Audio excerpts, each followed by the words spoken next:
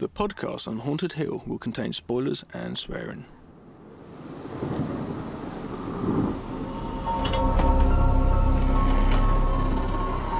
I am the devil, and I am here to do the devil's work. Make some of this, Michael. Be one of us. I didn't tell you my name. Hang up. I didn't tell them my name. They're all a part of it. They're all parts of it. Come.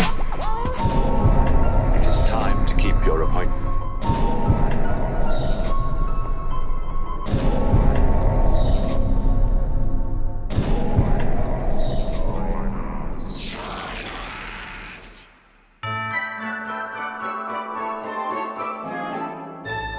Hello and welcome to the podcast on Haunted Hill 116th episode. I am Gav, this is Dan. Hello. Merry Christmas! Merry Christmas, our Christmas Sorry. episode. Good Like visit. Father Christmas comes down the chimney, we are both coming in your ears. Wow. Merry Christmas, you all. I hope you're sitting well, whatever you're doing. If you're working and standing, you're standing. Obviously not sitting, standing. If you're dancing, you're dancing, listeners. If you're swimming with some sort of underwater, waterproof headphones in your ear, you're still listening to us. So thank you. You could be having sex right now. If you are, fantastic. We've said this before. Do you think people have sex to us? There's probably people out there that listen to podcasts and have sex at the same time. Or, by accident, you might have, comes like, on. shuffle on, Ooh. and you've got, like, some love And you songs don't on. notice, and it just comes on. And then suddenly it's like, hi, and welcome to episode 4 of the podcast on Haunted Hill. Back when we had terrible production, and you're, like, in the mid sort of thrust, and you've got us sort of talking about something terrible. Or mid-ejaculation. That would be even worse, wouldn't it? Yeah. Right. Well, it's Merry Christmas. We're emptying our sacks already. Oh, dear, oh dear. Ho, ho, ho. Ho, ho, ho. Ho, ho, horror. And ho, ho, Christmas. And I've got hoes in different area codes.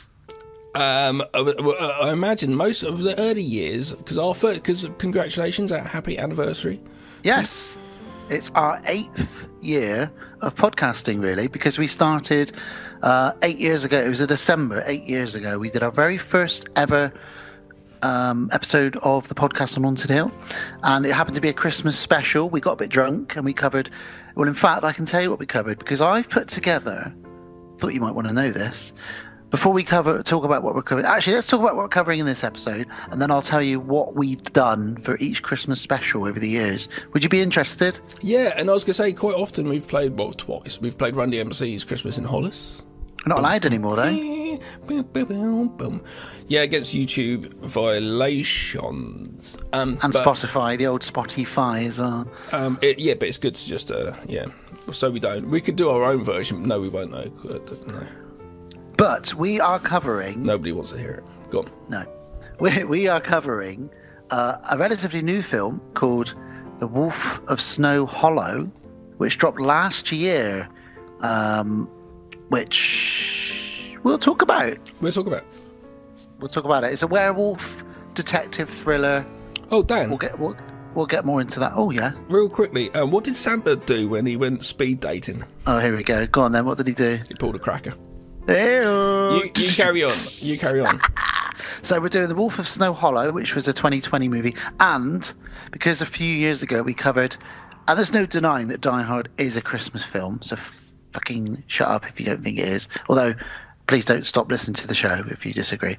But, yeah, so this year we thought, let's come back to a bit of John McClane. We're doing Die Hard 2. Amazing. Die Harder.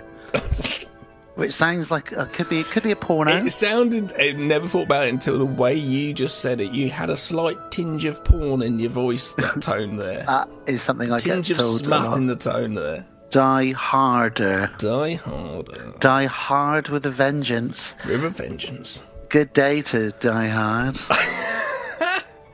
Yep. Die Hard 4 No, 4.0. Sorry, I got that one wrong.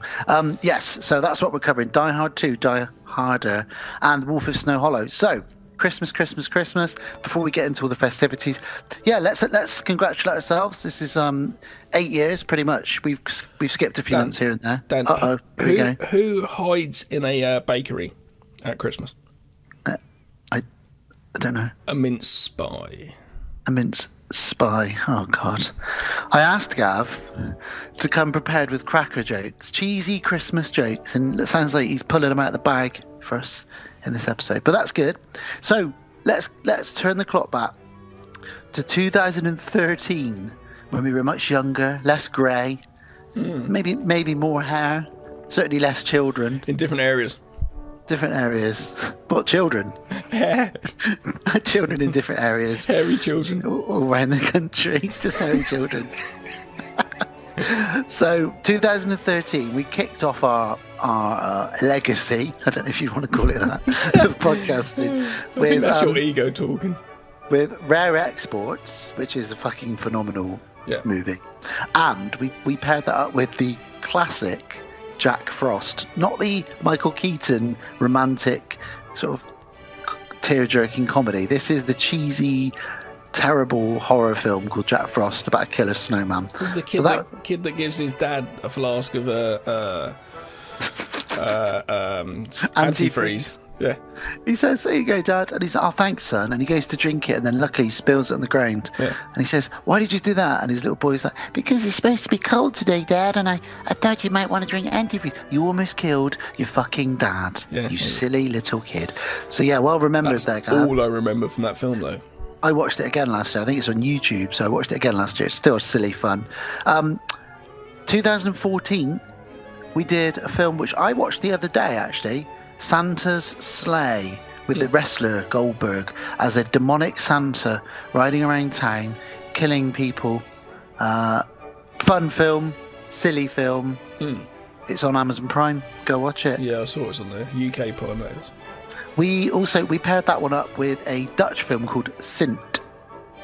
I love Sint. It's a great film. Although there's a few bits in it now which people are saying are controversial because they've got the God, yeah. They've got those guys who do the blackface. Yeah. But it's like a traditional old Dutch thing. I'm not saying it's right.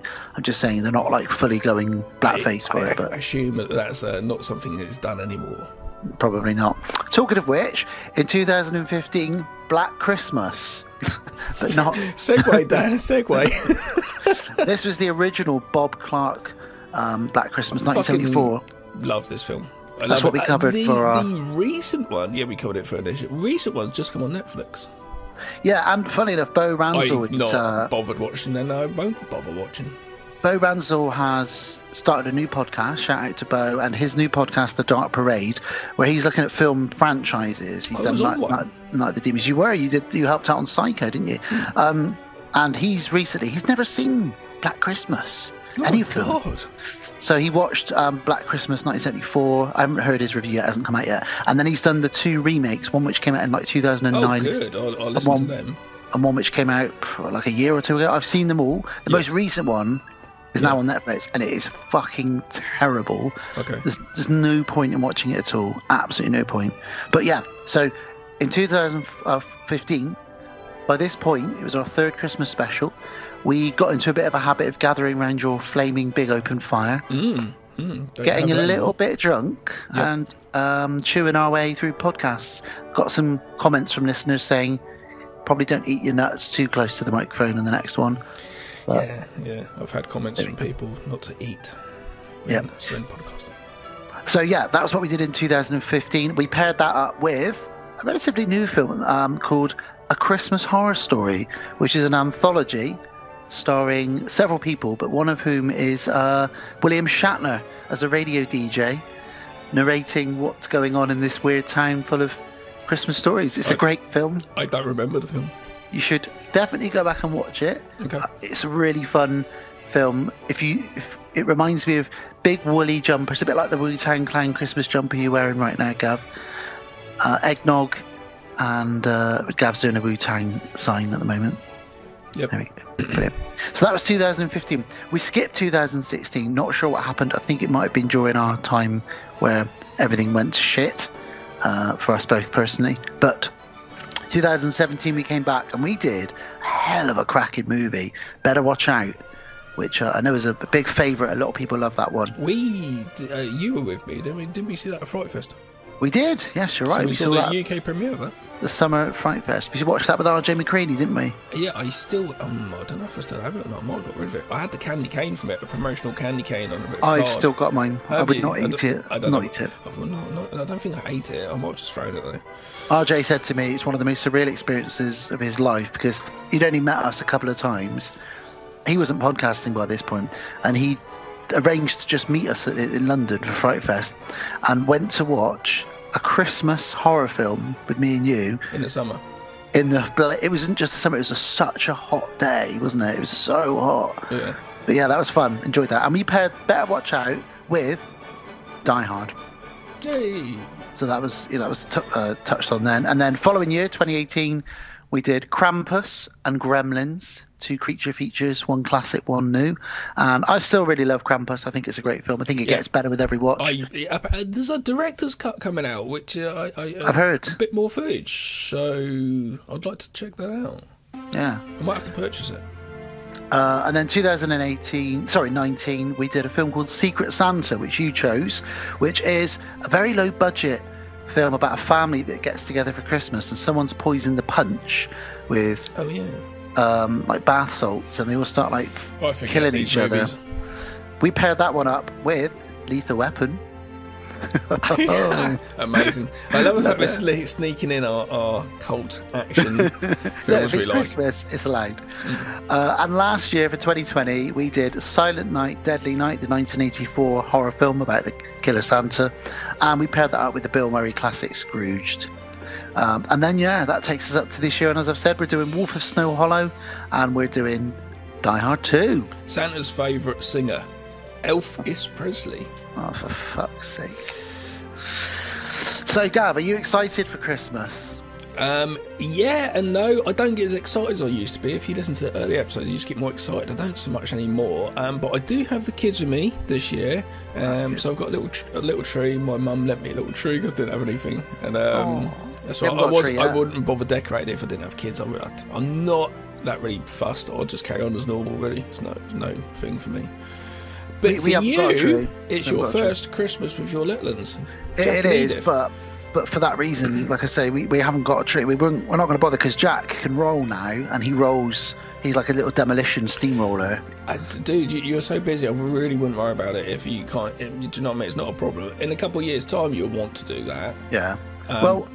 I figured next year, in fact. I figured I wouldn't put any decorations up. Actually, over the course of the last couple of weeks, I have found the time to put up. I'd say about 75% of the decorations we normally have up. Yeah. Well, I'm 45 in January. Like, I'm middle aged, which is a weird thing to say because I don't feel like it. And I guess I'm kind of like, I've done Christmas many years now. You always think why my granddad used to do it. So, like, I get to the end of the Christmas Day night as a little kid. Granddad under his chair, all of his presents still. He hadn't opened any of them. Every year, because it's just like, whatever, it's just stuff. What's the point? Yeah, totally. So, and my dad's like that now. So don't give me anything. I don't want anything. My dad say it every year. So now I'm doing like a hamper thing. I go and buy him loads of fucking snacks, and I'll buy him a couple of westerns on DVD, and there's some bottles of booze. So he can sit there for a couple of days just fucking munching and shit. You know? I love a good hamper. I love some cheeses. Exactly. And some That's wines. the sort of thing nowadays because it's instant like nice, brilliant, wicked, consuming and stuff. So but I can understand that. So you've got the kids for Christmas, and you do your Christmas dinner. Did you say you're going to your mum's? No. I'm doing it all just here? making the food for myself and the kids here. It'd be different meals though, because all the kids eat different things. It won't be just like traditional turkey or nothing. It'd be different stuff. So yeah, I don't know what it'd be, but yeah, I've got that. What are you doing? Yours? We are having Christmas morning here with the babies. They won't have a clue what's going on because they'll only be sort of 7 or 8 months by then. But they like the bright lights and the sparkling things and the ringing bells, so they're happy with all of that. We bought them some presents, which we'll open for them. You can literally give them some wrapping paper, and they will be absolutely like a pig in shit. Do you know what their favourite toys are at the moment? What? A wooden spoon. Yep. And a mashed potato whisk. Oh yeah, mashed potato, like just a whisk itself. How amazing would that be? We've spent hundreds of pounds on toys and products for them. No, yeah. And I've given them 2 fucking things at the kitchen, and they just love them. Apart from the fact that Edith got a black eye from Jack because he was wielding the wooden spoon a little bit too crazy, so she got a black eye. That was bad. But yeah, so after Christmas morning's done and dusted, we are going over to my dad's. Is this for the podcast listeners, or are you just telling me what's going on? We're just discussing Christmas. We like to get into the spirit and tell people what we're up to. And then my dad's selling the family home, so it'll be the last Christmas in the family home. Okay. But it won't be my usual piss to sleep by about 3 or 4 o'clock in the afternoon because I've got 2 children now, so none of that. No. But yeah, that's Christmas this year. A reindeer that can't see. What is it? I've got no idea. Can you tell me? Oh, fuck off. I must say that you're doing this very well. Thanks. Well, Christmas, talking of Christmas, just thought I'd mention a couple of brand new Christmas horror films that our listeners we never really do this, but I thought, you know what? Let's tell you what's out in 2021, Christmas. Yeah, well, it's weird nowadays because there's so much shit all the time and it moves so fast. Like Ferris Bueller says, if you don't stop and look and listen at it all, you're going to miss it. And like, when movies come out now, boom, even if in the cinema, boom, it's gone. You know, so quick. So the shit just goes past me. And if you're not keeping up on social media all the time and stuff, unless it's a movie which everyone's like, this is amazing, like, and then like it becomes like a massive hashtag or a massive fucking thing for a couple of days. You've got to see this, see it immediately or something. I don't know. No, I did. You know what? Recently, I think I did see a picture of something. It was like a Christmas horror movie. I thought, oh, that looked kind of good. Gone now out of my mind because there's so much other shit's just gone in my mind off social media. Do you know what I mean? So, what's coming out? Is there a few things? Is it good stuff? There's 2 or maybe even 3. There's one called Silent Night with Keira Knightley, which is a horror comedy thriller. Oh wow, she's a little bit more of a up there actress. So yeah, that might be a higher production than. So that's coming out in the cinema very soon. It says, the synopsis is, Nell, Simon and their son Art are ready to welcome friends and family for what promises to be a perfect Christmas gathering. Perfect except for one thing. Everyone is going to die. So it might be a better produced, bigger budgeted version of that one that we talked about, Secret Santa, where the family get together and all get killed off. I don't know. Yeah, maybe. But yeah, so that's one of the ones that's out. There's another one which we've talked about. Are these films which are out now? They're coming out? That's coming out in the cinema very soon. This Christmas? This Christmas. Oh, okay, cool. Yeah. There's also one called Toys of Terror, which I think some of us have seen the trailer for. It came out maybe over the summer. And it's a Christmas movie about toys. It's like Toy Story, but horror. Looks very low budget. And this will be out streaming. And this is a 2021 movie. Toys of Terror. I'll tell you the synopsis. Just before Christmas, Zoe and her brother and their family moved to a secluded mansion with a dark past. The adults focus on renovating the place, but the bored kids find a toy chest hidden in the attic and are delighted when the toys inside come to life. But bizarre events soon take place. Events that threaten everybody's lives. Okay, sounds alright. Yeah. You know, it could be okay. Why can't Christmas trees knit? Oh, Jesus. Oh, I know this one. They keep dropping their needles. Yeah, they lose their needles. Yeah, well, you know, similar. There's one other film coming out. You could say, like, why Christmas trees can't shoot heroin, couldn't you? You could make it real dark. They keep or you could say, what's Amy Winehouse and Christmas trees got in common? Keep losing needles. They sort of droop over and die just after Christmas. That's and not the joke. Needles lying all over the place. That's not the joke. Very good singer. Yeah, but massive crackhead. Snowman crossed with a vampire. Go. Frostbite. Damn. I'm a dad joke man. I'm a dad joke man. Not a word man then. The last one that's coming out on Prime Video this Christmas is Red Snow. Funny enough, you just mentioned this. A struggling vampire romance novelist. What? A vampire romance novelist must defend herself against real-life vampires during Christmas. So it's like Misery. She goes away to write in a little secluded, snowy cabin, and then actually vampires do come and attack her. I thought it meant, when it said vampire romance novelist, I thought it meant she's a vampire who happens to be a novelist as well. Fucking hell. That would be brilliant. Let's see. Murder, She Wrote. I want to see Jessica Lansbury as a vampire. Angela Lansbury. Whatever. Jessica Fletcher is the character. See? Mixing it up, ain't I?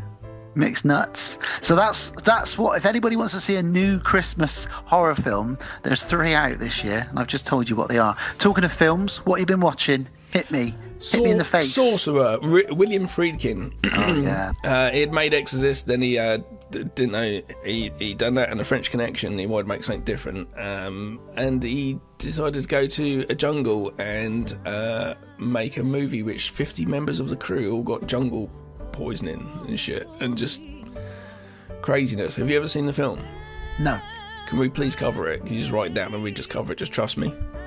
Of course. I've heard for conversationally, yeah, Sarah fell asleep a little bit before it. She's quite tired anyway, but I don't think it's her bag. But there's a couple of scenes in it where my toes were curling. Like, there's some chatter on the Legion Facebook page about this recently, because I know that Duncan and Bo they just dropped a 7-hour episode where they review every single William Friedkin movie. Oh wow. And Okay. they talk about, and a few people were saying Sorcerer. Someone said, I can't remember who, Sorcerer is my favourite movie ever, I think. Yeah, it's Stephen King's favourite film, Wow. and Quentin Tarantino's one of his. Fucking hell, I need to check this out. I just happened to be in a shop and I saw it on Blu-ray. It's $10, but I was like, I'm gonna definitely. I said I want to watch it. And I was thinking, I could just flog it if I don't like it. It's not. I just still wanted to see it. Just pick it up, and actually, it's pretty decent. It's just. Do you know what it's about? Mm-hmm. I'll do a little bit. 4 guys who are from different parts of the world who have done things and they're trying to escape from what's going on. Not generally really good things, really. They end up in the same sort of village, and in I can't remember what country it's from. That's terrible of me. I should have really known. Don't know. People are screaming at the podcast right now. And That's them. Essentially, they just got they just take dynamite in 2 trucks through the jungle, and if anything gets bumped, it'll blow up. So the dynamite's cases are in sand in the back of these jeeps. Jesus. That's it. And yeah, my toes, This does not sound were like- curling because I was just like, fuck it, because it's real filmmaking. There's no CGI going on, and it's So when you say oh. Sorcerer, like the title Sorcerer, I'm thinking of like, The first time I ever discovered it was because I thought it was Sword and Sorcery. Remember that fantasy film? yeah, I thought it When was I was going to a be kid, I like, watched that. what's that one, Warlock? I thought it'd be like Warlock You'd or something. think so. No, one of the jeeps is trucks is called Sorcerer. Fuck, okay, wow. It's just like, what the fuck? It's 4 different languages spoken it, and Roy Schneider's the main actor. Oh, yeah. But they did want Steve McQueen, actually. Anyway, So, we'll Rob just cover Schneider, it. did you say? Rob Schneider. Not Roy... No, Roy, stop it. Roy Schneider. Stop putting words in my mouth. Robert Downey Jr. is in it, right, got you. Check that And one out. I watched Ghostbusters in the cinema, and I'm upset if you can't see it. I'm watching it tomorrow morning. Yes! Yeah! I'm so happy. So, as we record this, it's a Friday night. So, tomorrow my day is, I've got a 4-hour window where I'm going into town, I'm getting a coffee and some sweets, and I'm going to go and sit down and watch a matinee showing of it. I think you'll do a little tear water, water. I think I will. I know a lot of people have said this. Oh, I did. Yeah, so I've got a very good morning lined up. So I'm really excited because the restrictions are coming back in. Not to talk about stuff that, dates, timestamps the podcast, but restrictions are coming back in, and I don't really want to sit in a cinema with a mask on for 2.5 hours. You don't have to do that, actually, though, do you? Plan B is you will have to do that in theatres and cinemas. Because you never used to do that, even if you had to wear a mask. It's only in the foyer.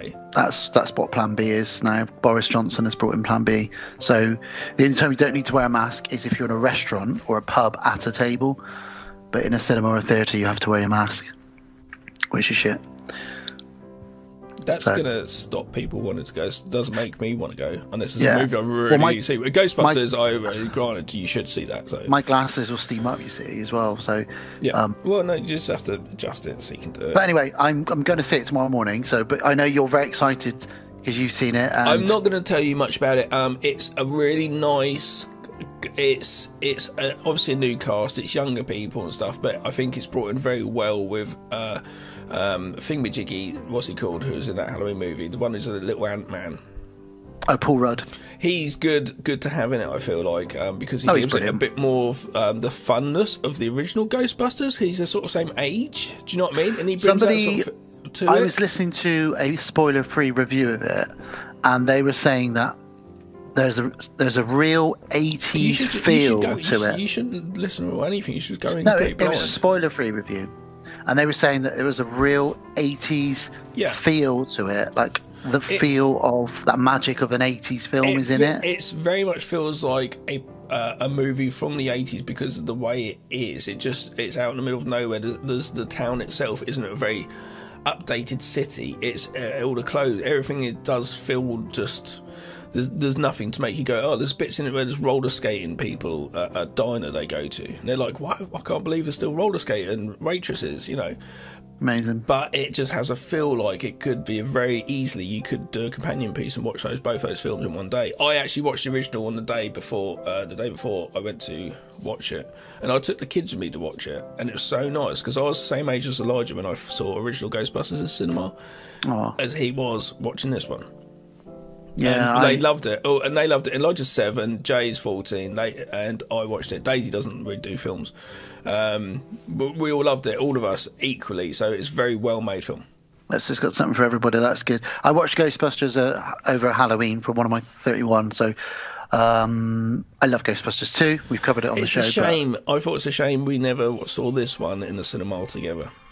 You know that they're doing a sequel to Ghostbusters Afterlife, and it's going to follow up on Vigo the Carpathian and some extra bits from that as well. I don't know how they're putting in part 2 then, is it? Because that doesn't feel like it's in the storyline of the... But anyway... I don't know. I haven't seen it. Watch it and we'll discuss it in another episode. Can't wait. That's what... the other things I've been doing very quickly, I don't know why, but I really got into Magnum PI. Yes. I've become gay for Tom Selleck. Literally checking his chest out the other day in the hair and going, he's got such a good torso. It's just like... He's got a so huge chest good. covered in hair. It's set, I've been going through season 2. I'm binging at the moment. It came out in 82. I love it. Just on the island, you've got TC, you got all the other people in it and stuff. Apollo and Zeus, is that the names of the Dobermans? I think you are correct, yes. Yeah. And have you had the crossover yet? The crossover with Murder, She Wrote? No, don't. Oh man, that sounds amazing. There's an episode where him and Jessica Fletcher, we talked about her just now, they team up to solve a crime together. That's so cool. And she plays that character and he plays that Thomas Magnum. It's That's so cool. Amazing, I can't wait. But yeah, I've really got into it. It's such a nice innocence, but there's something about it I quite like. Anyway, I'll be watching that, and also I took out a subscription with Masterclass, which is classes with many people, like Scorsese does a masterclass on directing, Samuel Jackson does acting, you've got DJ from the Roots, drummer from the Roots, does a DJ masterclass, and all these things. Tony Hawk does skateboarding, and there's other things like philosophy, all sorts of things. And I've been doing loads and loads of classes. They're all built into various sections. And loads of good tips. Did the DJing one, and I DJed for years. I knew most of it, but there's a few things I was like, that's really cool. Oh, that's a good idea. So I've just been educating and doing things, and I did a career course. So I've been doing a lot of things, writing a lot of music and stuff, trying to invest in myself a little bit. Yes, that's what I've been doing. Lots and lots of. Amazing. Yes. You've been really keeping yourself busy. I'm really busy. It's gone a bit weird, actually. Been writing loads and loads of music, which I'm not going to discuss really now. But yeah, you know what it's like. You've heard something. I do. I've heard some of it. The only thing I've watched that I wanted to mention, I already said that I watched Santa's Slay the other week. We'd already covered that. But there was one documentary that I did watch. It's quite an old one now. It's 2016, but it's called David Lynch, The Art Life. He does a masterclass, teaches filmmaking. This documentary, it's not about his films, it's about his early life. This is new, isn't it? It's 2016. Oh, okay. I think he's involved with something else which came out recently. Okay, but it's just like his films. It's just like Twin Peaks. It is quite scary, but it's also really cozy and very sort of surreal. That's how I describe everything he does. And it's just like him sort of talking about when I was 8 years old, I remember a bee stung me on the earlobe. This made me produce some drawings. And you know how he talks? It's just like, and you're watching it, and this is like interspiced with some of his really dark artwork, his drawings and his paintings. And then you're watching him like make models out of plasticine, and it looks like he's like killing small animals.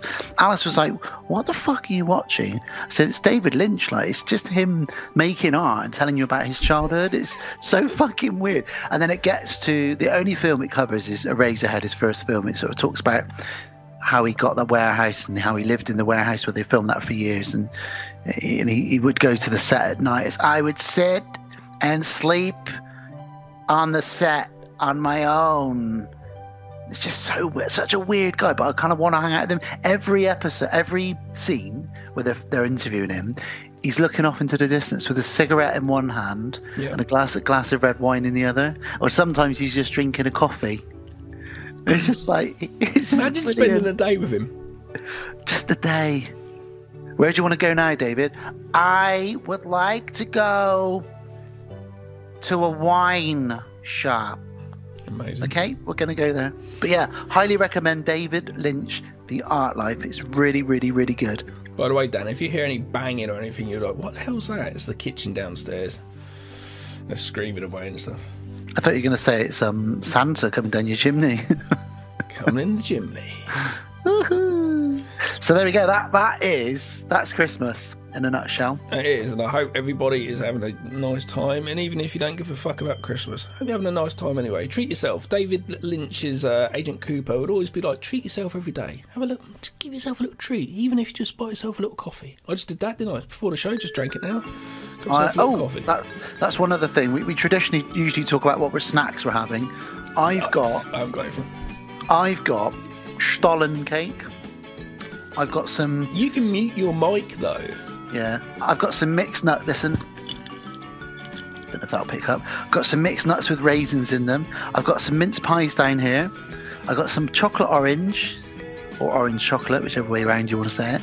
And I've got some Hobgoblin beers, some red wine, and maybe for later, I've got some Bailey's chocolate liqueur. But obviously, I'm not going to drink all of this because by the outro, I'll be a dribbling mess, which I am most Christmas specials. I have got 2 tubs of chocolates that I was given. Lunatic. I was given by people. Excuse me. What do angry mice send each other at Christmas? What? Cross mouse cards. Brilliant. Let's get going before everybody turns this off. Let's get into a trailer for Wolf of Snow Hollow, and we'll come back and we'll discuss this film with you all.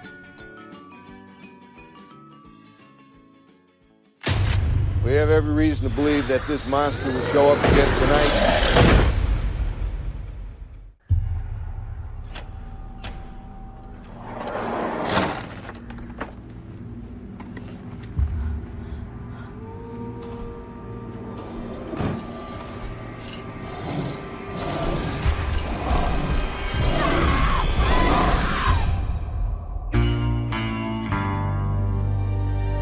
I'm John, I'm an alcoholic. I've been in the program now for 6 years, sober for 3. This is scary. It's new. I never saw a body like that. There's gonna be a lot of late nights and overtime because of the brutal murder that happened in town. And I didn't want to set up expectations that I can't keep. Our expectations of you are very low. Spans of the bites are gigantic, same as the distance of the paw prints. It's a wolf. Or maybe it's a werewolf. No, let me just make this perfectly clear. There is no such thing as werewolves. Our killer is a guy, and I'm gonna find him, and I'm gonna kill... And we're gonna bring him to justice. We have every reason to believe that this monster will show up again tonight. I won't ask you to pray with me, because of the goddamn lawyers.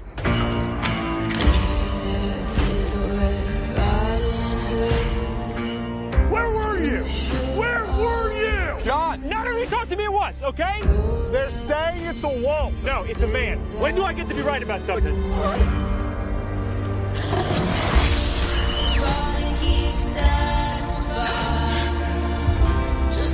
Do your job! Do your job! I am begging you!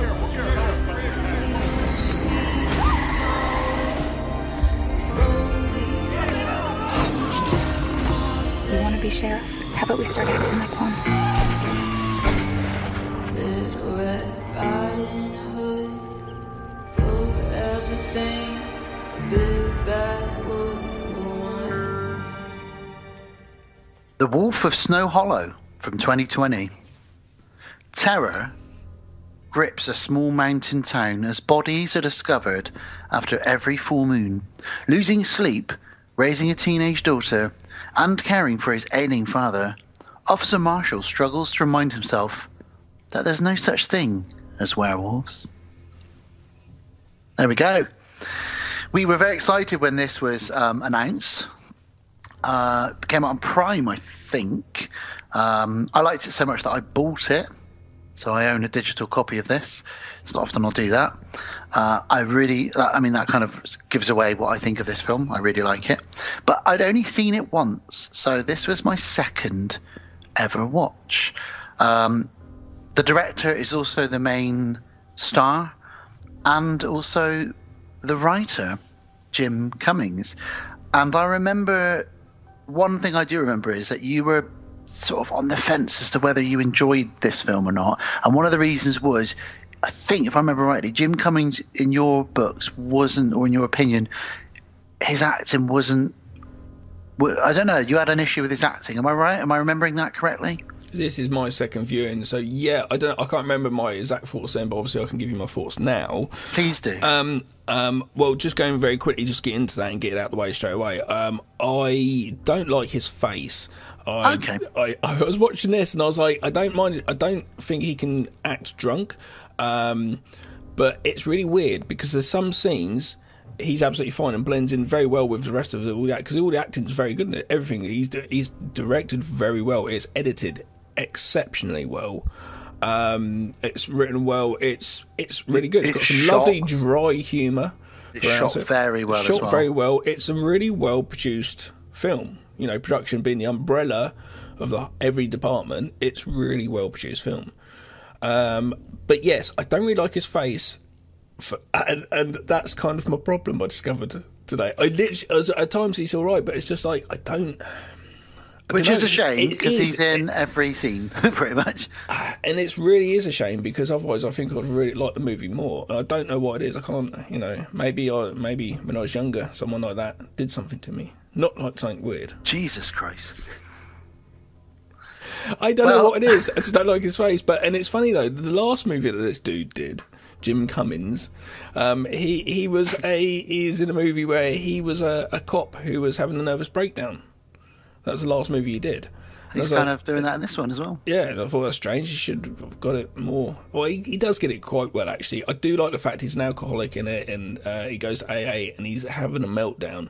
And I know what it's like to have a breakdown. He's this sort of age where we are, Dan, and yes. We know what it's like to have all these layers upon you, and you're like, ah! And I completely got that, and I was with him for the ride. And that's the scenes where I think he's fine. That big one-shotter later on. Yep. But yeah, Jim Cummings. Stop saying Cummings. Spell the sexy way. Well, funny enough, the score. Spell the sexy way. The score. It's not C-O-M, it's C-U-M. Yeah. So the score. The score, which is really good, is by Ben Lovett. And now I thought, Cummings and Lovett, you could have that as a production company for porn. Yeah. Another Cummings and Lovett production. Yeah. Bend Over and Phil McCrevis. Together for the first time. In harmony. Sexual harmony. That's what the movie's called, Sexual Harmony. I agree with you, not about that, about this film. I agree with you. Just have a discussion about sexual harmony. I agree. This is my second watch, and this time around, I can't quite believe how polished this film is. Yeah, I love the Orion Classics logo. Oh, it's so good to see that. The colour palette, Alice was like, the colour palette is incredible in this. She was watching some of it with me. She said, I love the snowy blues and the reds that you get. It feels a bit Twin Peaksy at times, but not in a we're trying to be Twin Peaks way, just because it's a small town with sheriff. Or Fargo as well, that kind of thing. I was about to say, it's doing the Fargo Twin Peaks, it's just doing a small town, and all the acting's superb. The acting is top notch. It's just acting. You don't look at it and go, oh, you don't have any opinion really too much. Oh, no, you do. It's good acting, but like, do you know what I mean? It passes by very easy. You don't at any point go, oh, that was a bit sketchy. One of the best actors in it for me, and we'll come to the story in a minute, was the guy that plays PJ, whose girlfriend, the first girl to die. That jock. Yeah, but I thought he just, because he was a jock, but he was so, when they go and visit him later on and he's really, really upset, as he would be, and they're trying to talk to him. He's quite camp. But it's just, and then his mum comes over and he's like, Mum, tell them to leave. Starts crying. It's like, wow, like he's really vulnerable, this guy. And I think there's everybody in this is like that. Jim Cummings, everybody in this is very vulnerable. I tell you, this was the writing, because his character comes across, because he gets really annoyed and he's sitting in the bar. He comes across really quite camp at times, at a point where I'm like, is he actually gay? And this is why this movie's writing's a bit more so than the average film. Seems to be like the characters have got loads of layers going on. They really have.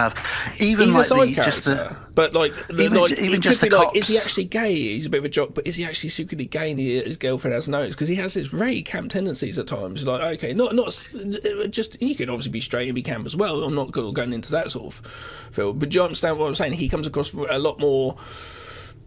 My gaydar was up. Yeah, fair enough. You know.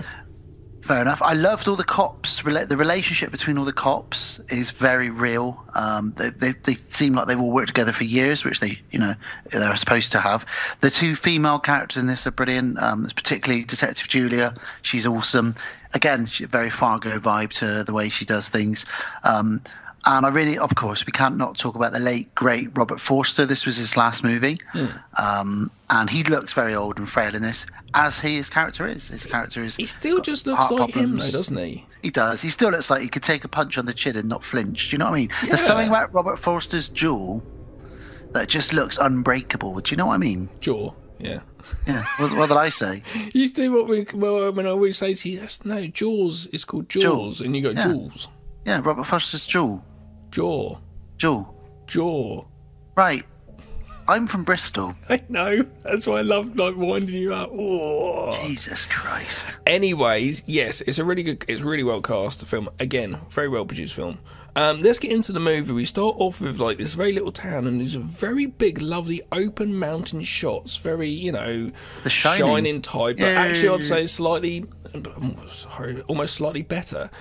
Just as in that, like, I like those, because that's obviously a sort of shaky helicopter following along a mountain. These are very well placed. And obviously, drones nowadays, it makes it a lot easier. But they just look so gorgeous, and it brings across exactly what we're getting into with this film. And it's a very slow movie. It's got a murder mystery element, which when we get to, I am annoyed when we find out what is going on with the killer. Obviously we will spoil it, but we don't have to get there straight away. But when I find out who is the killer, it's a bit like, but we haven't been introduced to this person once.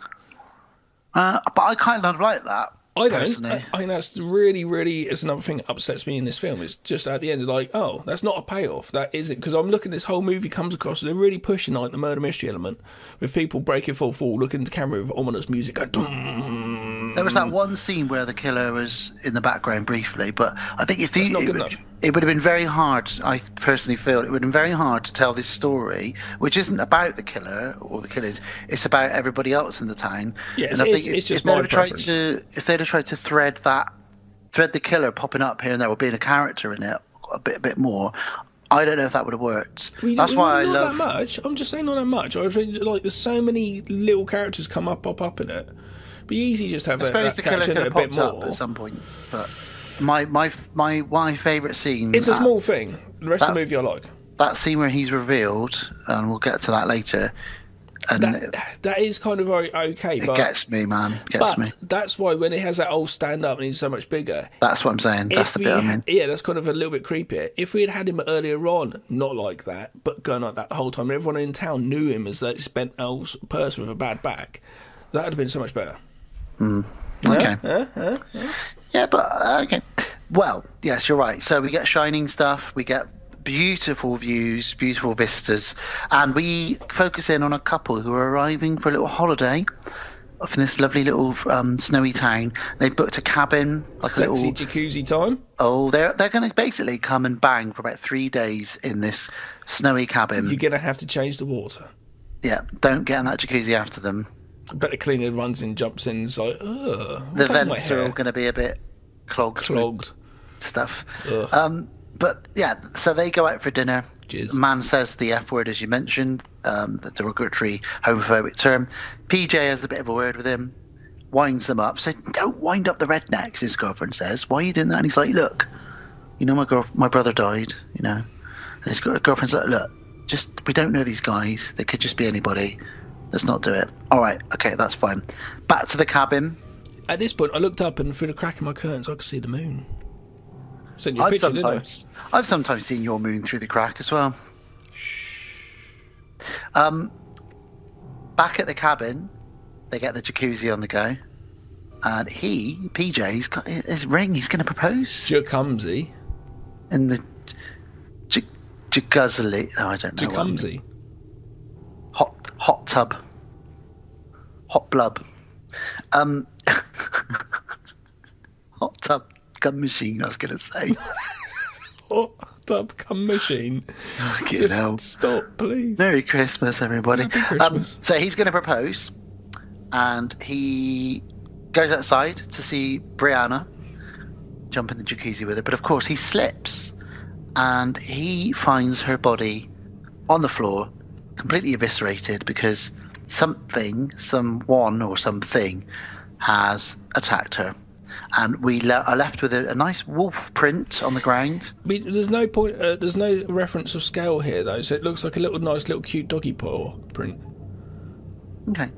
But they talk about it a bit later on. I do look like what they're going for. It should have been a bit more vicious looking, but that's me being very petty. I like it. It shows the moon, so straight away we're getting like, what fuck was this? Because we're doing through this movie, we do have the Jaws-esque. We're not going to show. We're going to just tell slowly, and until later on when we do get some great shots, which we'll get to. Yeah, I mean, and I will say, I think I said this to you before.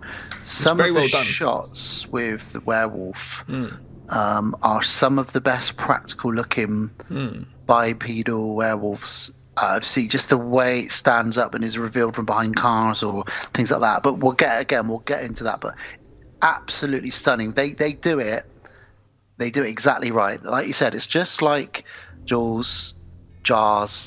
It's just through camera angles. It's through very, very good editing. Sometimes you're not expecting it. You're sort of. There's one scene where he's driving down the road and you just don't expect a werewolf to step out.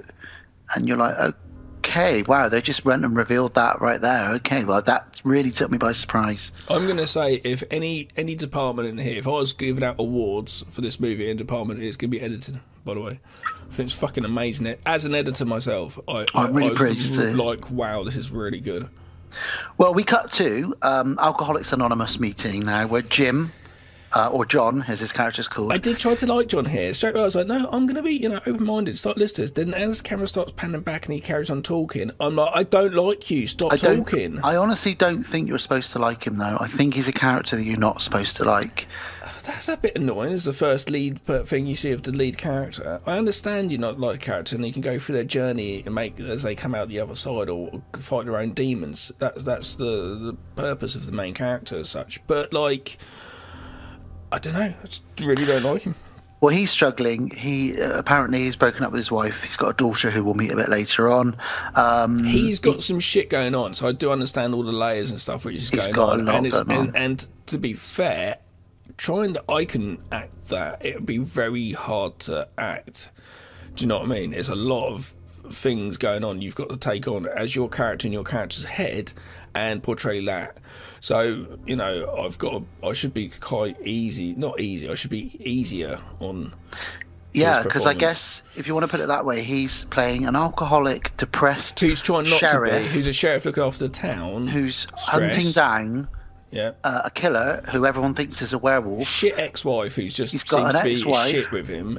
That's another more stress. And a 17-year-old daughter that hates him. Who wants to go out and bang, and a dying dad. I understand with a 14-year-old teenager, just the problems you just generally have.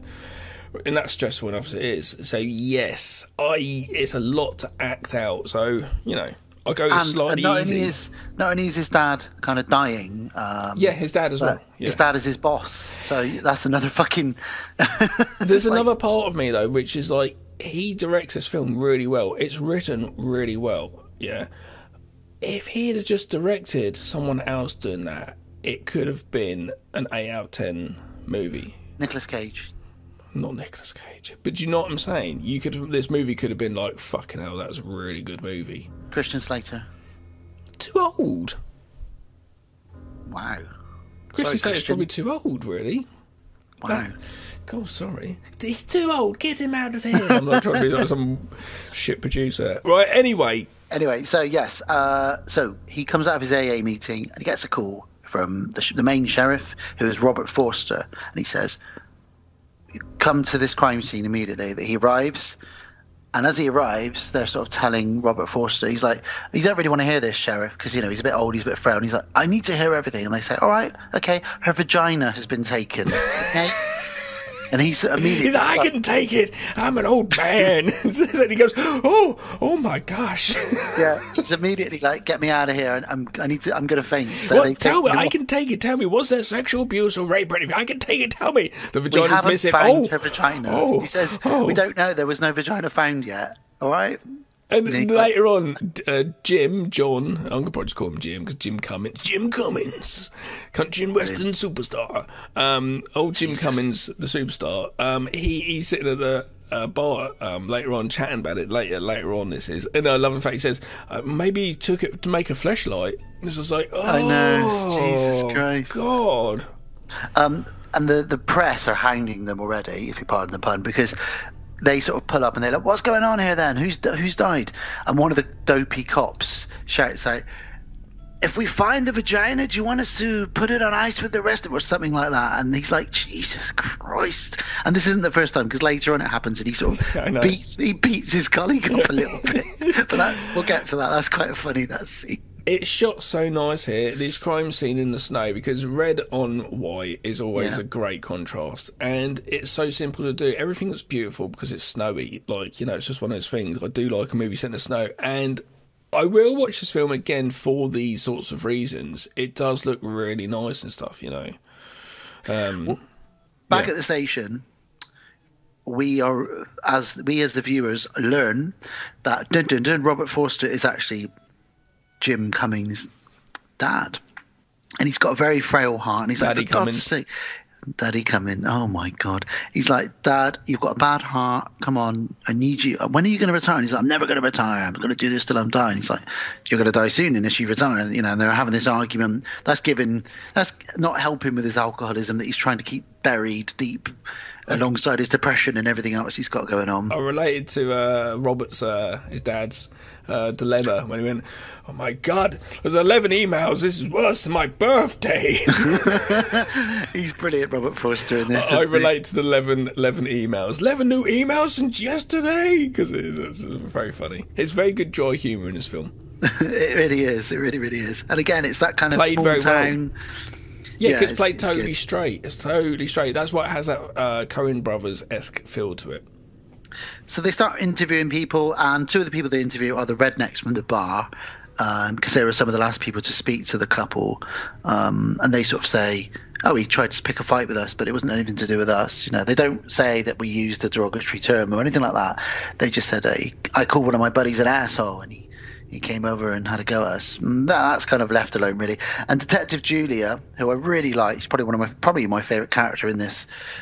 She is played by Ricky Lindham, and she starts doing some research online, and she's really getting into this case. Now, I wondered what they're trying to say here. Was she that she's so like, because this is the thing with this score's very good. I might have to actually find a score. This is one of those things I needed to do. Whenever I find a good score when we're reviewing a film, I need to take a note of it so I can just do it again, because I know I've said this before and then I've forgotten the films. With this score, it comes across very, very well. They've kind of, I imagine the director, old Cummins, and the Cummins and Lovett got together, and they were like, we've got to make this mystery element to it. And you get these scenes with these individual characters. This is why it comes across almost like a murder mystery. These scenes with the individual characters, and the music score's very, very ominous and trying to tell us, is this the person who's the werewolf? And the fact when we're watching her eating spaghetti, looking at the crime scene photos, and then music starts playing a little bit like that, it's a bit like, okay, straight away, I was like, right, because I watch a lot of murder mysteries, so I have that in my head. So I'm like, okay, do you think this is the wolf?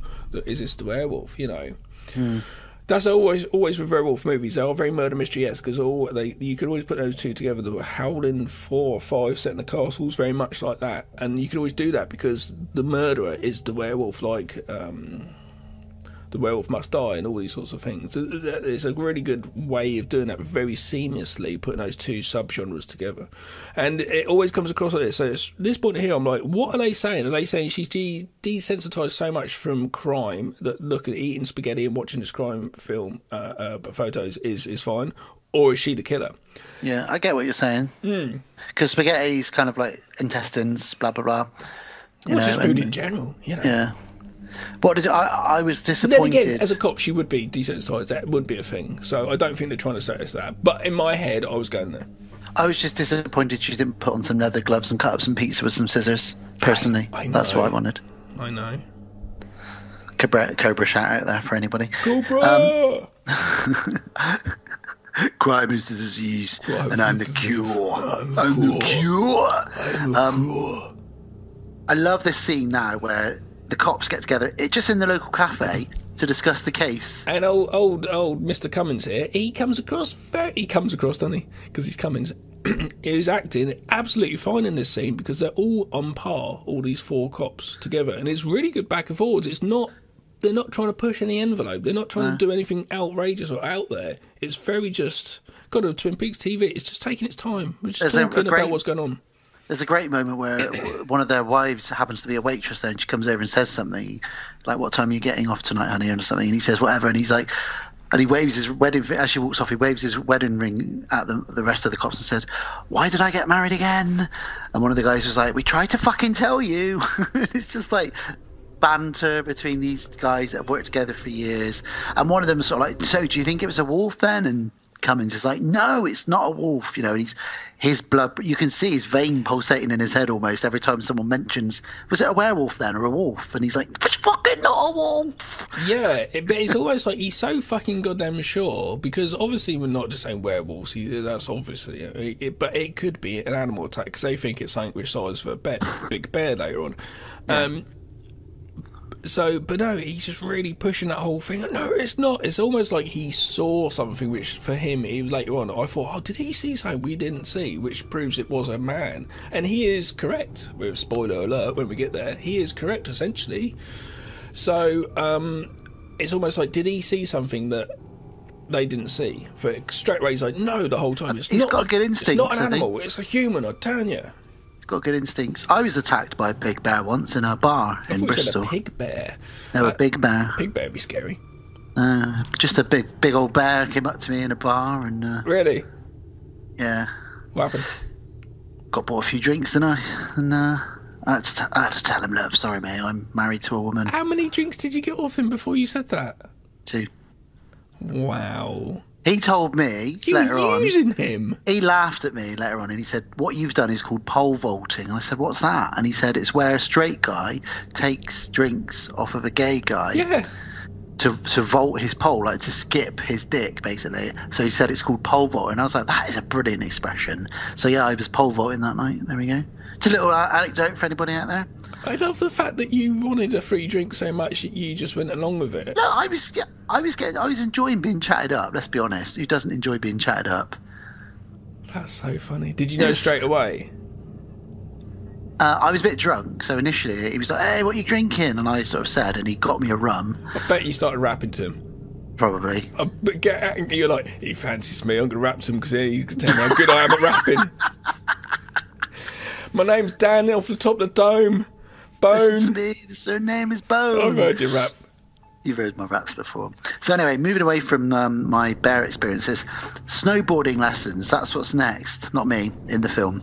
Snowboarding lessons. And there's a moment here where Now, you're saying that this murderer isn't here, but someone stares at the snowboarding teacher so much that makes her very, very, very, very uncomfortable. We don't see this person. Well, no, we just see this snowboarding scene. This person all of a sudden, and it's like straight away, like, is she going to be a victim? Why is this person being introduced? Like a slasher film, you get very small introductions to some very side characters because they're going to be killed off. But we see her talk about that. Then they cut to the dining room scene with them in, and the camera kind of looks at her. And does she break the? Yeah, she breaks the fourth wall for no reason whatsoever. She just the music. All music overtakes any dialogue or sound. It's totally muted. It's just score, and she breaks her fourth wall and stares at the camera. What's that all about? I like it. I think it's because this person is there staring at her. But just looks at the camera. Yeah, that's fine.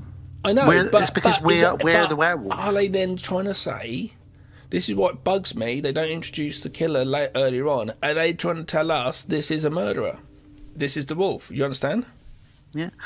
This is a choice in filmmaking that I'm on board with, but you are not.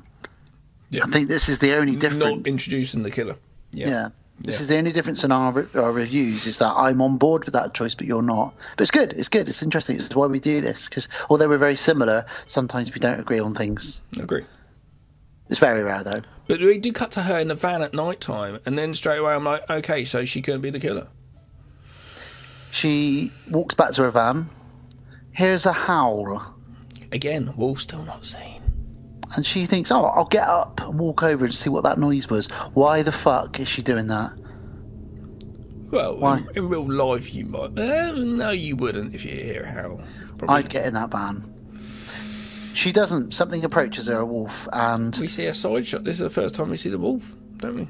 Yes, we do. Big kind of dog soldier looking motherfucker. Yeah, it's great. Absolutely brilliant. Bipedal, as I said. And while that's all happening, there is a very small scene where we meet John's daughter. I can't remember her name now. That doesn't really matter. Jenna, that's her name. We meet her briefly as well, so we get a little bit of introduction. But then we cut back to the lady and the wolf and all that business. That's the end of that. The next day, another crime scene. This is the one shot where it just follows Jim Cummings around the whole crime scene. And he looks like he's going to have a breakdown. But it's really well shot. It's done so well. He's sort of walking around going, why are you doing this? Do this, fucking do that. No, pick this bit up. No, fucking go over there. Keep the press away from that. Right, okay. A wolf, a bear. No, it's not a fucking bear. And then someone says about a headless corpse. So basically the head's been taken on this one. He's extremely stressed. And we cut to the funeral of this woman. And he's at the funeral. He's shown his face because he's the sheriff. And one of the dead woman's family members goes absolutely crazy at him and says, you should have done more. You should have locked up whoever this lunatic is. Just more stress, really. He's like, Jesus Christ, I'm just trying to do my job. But he doesn't say that to the guy. But one of his deputies thinks it's a wolf and mentions the full moon. And he's just like, shut the fuck up. It's just ridiculous. Ridiculous, man. Well, the cops bring in an expert in exotic animals.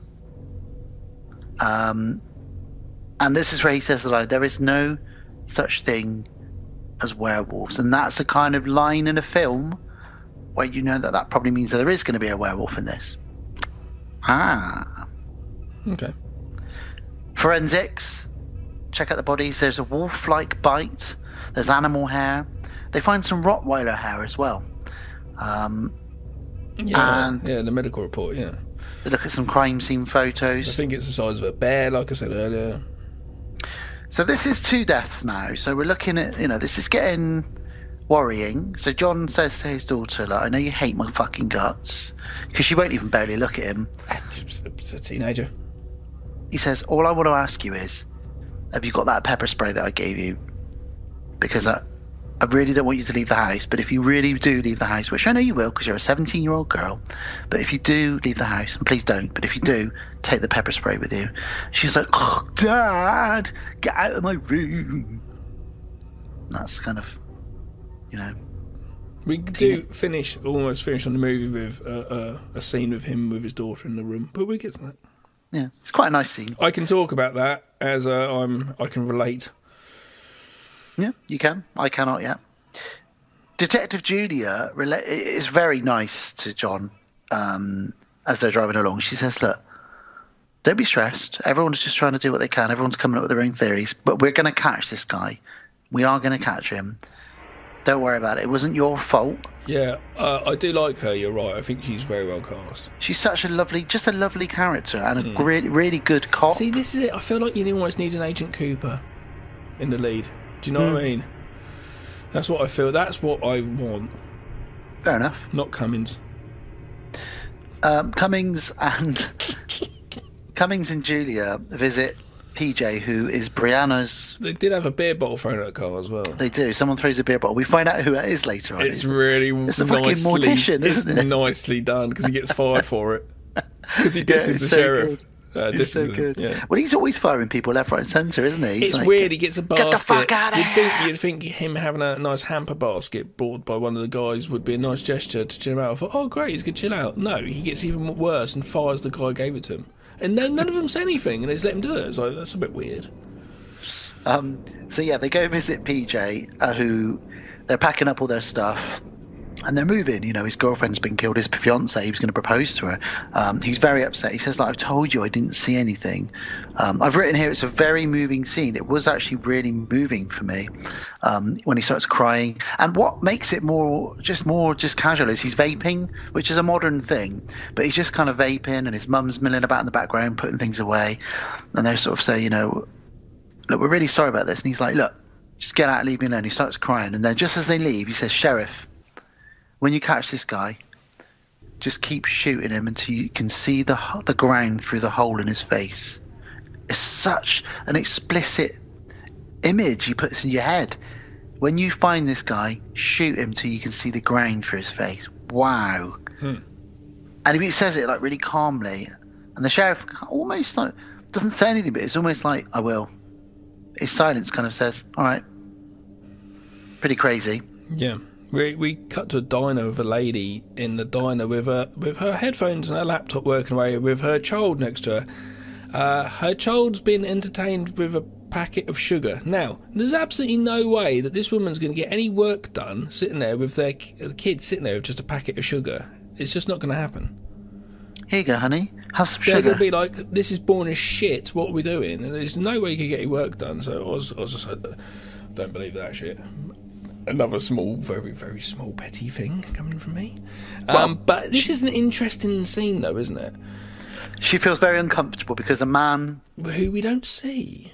Off camera. He's very tall. I like this bit. He walks past and he's like... he's got a voice which is... His voice reminds me of... I don't know who his voice reminds me of. It's an actor that I've seen somewhere, but he sort of says... Do you mind if I sit here? There's a Silence of the Lambs thing going on with this film, especially at the end with the knocking at the door and going into the house. And this bit here has got a kind of Silence of the Lambs feel to it. Just the suspense kind of thrillery type bit going on. Because it's not... It's you know that this is the bad person. You don't know what he's going to do. Is he going to take the terrifying. kid? Is he going to try and take the kid? But he's in the public. And he's just starting to say to her, just, oh, yeah, you knew it. Oh, okay, no, I live around here. Very simple questions. And start going into, I've seen a blue-coloured car and blah, blah, blah. And just starts going into a lot more details. And she starts freaking out a little bit. Well, it's very creepy and then becomes quite scary because he says, mind if I sit here? No problem, thank you. Are you guys new around here? I don't think I've seen you before. She's like, oh, we moved here like 3 weeks ago. Oh, I see. Is this your daughter? How old is she? And she's like, why do you want to know my daughter's age? So she says like she's 7 or whatever. It's basically just like prepping for being a victim. Then he says, you've got that blue car outside. Right in the open. Yeah. At which point she goes over to the counter and says, can I call the police, please? But he's gone by this point. At this point here, though, it's very badly done. You didn't see the kid again walk up to the counter with her. Then she looks around and she's like, oh, and you're like, is he taking the kid? Then you don't see the kid again. The kid's not mentioned again. Or you don't see the kid in the interview room either. Obviously, the kid would not be in the interview room. But do you know what I mean? I was a bit confused there. It was like, again, very, very, very fucking small. Well, the police interview her and take a statement. Yeah. And she sort of tells this all over again. Meanwhile, John walks in on his dad. Robert Forster's getting a medical examination. And he's pissed off, isn't he? And he says, "What's going on here?" And he's like, "Nothing, I'm absolutely fine." And the doctor's like, "No, he's not. He's literally could have a heart attack any minute." Yeah. And he's like, "Thanks a lot for telling everybody this." And he's like, "For Christ's sake, Dad, why are you putting me through this? Please, retire." Yeah. He just won't retire. It's funny. But it's because all these killings are going on. It's probably like the most action that's been going on forever in this place. Loads of people start coming forward. We have like this movie is full of. This is why I like the editor as well. Full of montages. And we have a montage here of people coming forward, saying like, "Oh, I've seen this, I've seen that, I've seen this and that," and there's a good sense of mystery going on with it. Yeah. There's people that reckon they've seen the killer. There's one guy that says he smelt like death. It's kind of like these people that are giving statements. It's interesting. The lady Liz and her daughter from the diner who we spoke from the of. diner who gave the statement. It's a full moon, and you're right there, Kev. And they get in their car and they start driving down the road, and we know it's the end for them. Really, we know. Yeah, that old chestnut that's sank in the road. Gonna have to stop, have a look. Oh, I'm gonna have to get out. Oh. What's going on? Oh, look back. What's that? Oh, there's a massive werewolf higher than my car. They get out and there's a dead deer blocking the road. And she sort of thinks, "Oh, what can I do here?" She does get her gun and go out and leave her kid in the car.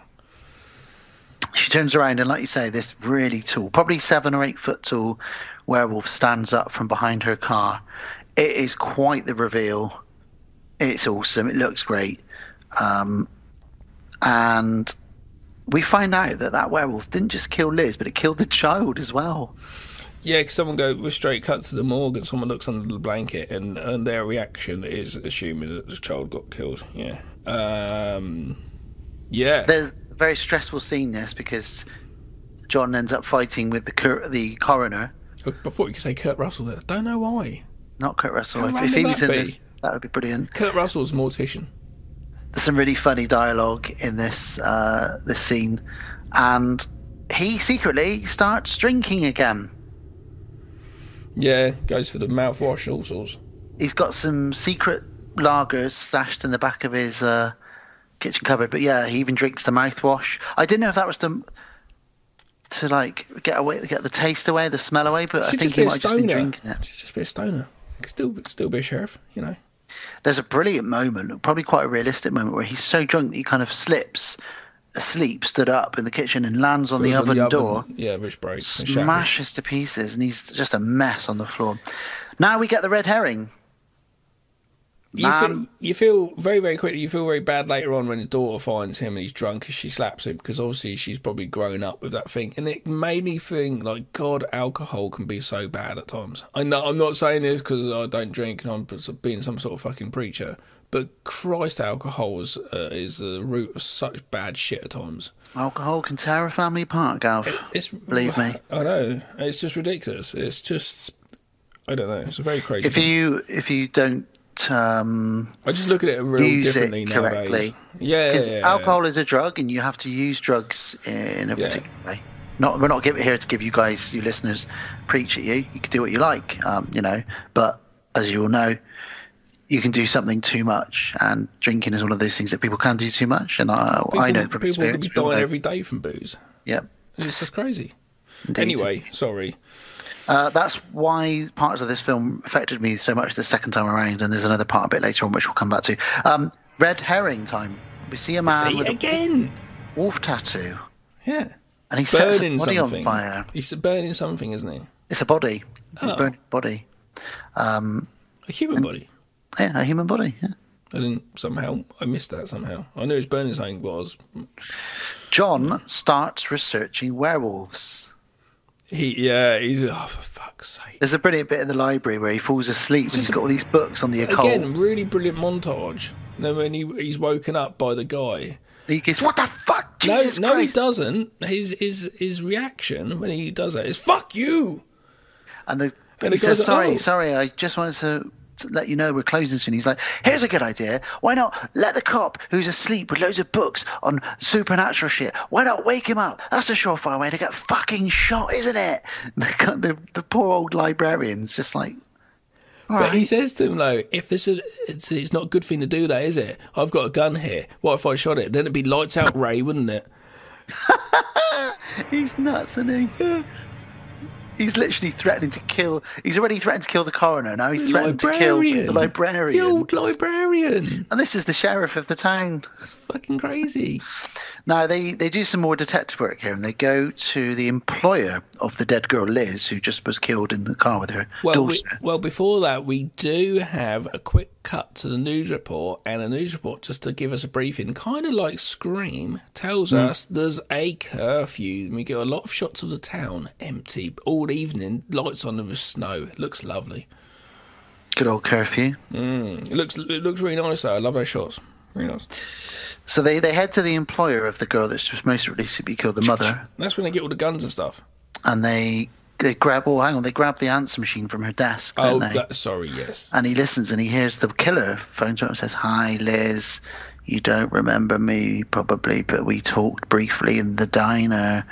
And so he says, like, "Is there a copy of this?" She's like, "Well, I'm not sure." So he just rips the phone out the wall and says, "I'll just take this, okay?" Well, it's the answer machine, isn't it? He just pulls it off. And she's like, "Well, hang on, I don't know if you can take it." He's like, "Well, maybe if you don't take this, I'll shoot you for fucking obstructing justice. How about that?" No, and he says, "And it'd be your fault this of what goes on." And she walks off and she says to the deputy, your fault. How's it going to be my fault? Like, really, like, almost a bit concerned, like she's going to get in trouble. So, oh my God, he's so... Like, dude, you need to chill out. So they've traced this guy with the wolf tattoo, who's shooting up in a little mini, almost like the Silver Bullet, not Silver Bullet, almost like the silver camper van in the Wolf Moon, Bad Moon. Yeah, and he's shooting up, and he's got dogs, and we're thinking, well, this has got to be the wolf. So they get tooled up. We did that one with Jamie, didn't we? We did on Jamie's show, in fact. Jamie and Brian. Shout out to Jamie. Hi. Hi, Jamie. Hi, Brian. Hi. Robert Forster can't go on this mission while they're all getting tooled up because he falls over and his heart's given out on him. He gives a motivation speech, and he's being held up sneakily, his little hand under his arm from old young Cummins. He's holding up old Cummins. And as soon as he says motivation speech, he'll walk out. He has to drop down. He's like, "Look, no more. You're fucking retired. That's it. End of." He says to him, "Dad," the look on his face. This Jim Cummings' acting is incredible. He looks at his dad and he says, "I can't do this anymore. I can't do my job with knowing that you're like this. Please, you're retired, okay?" And he's like, "All right, go get him."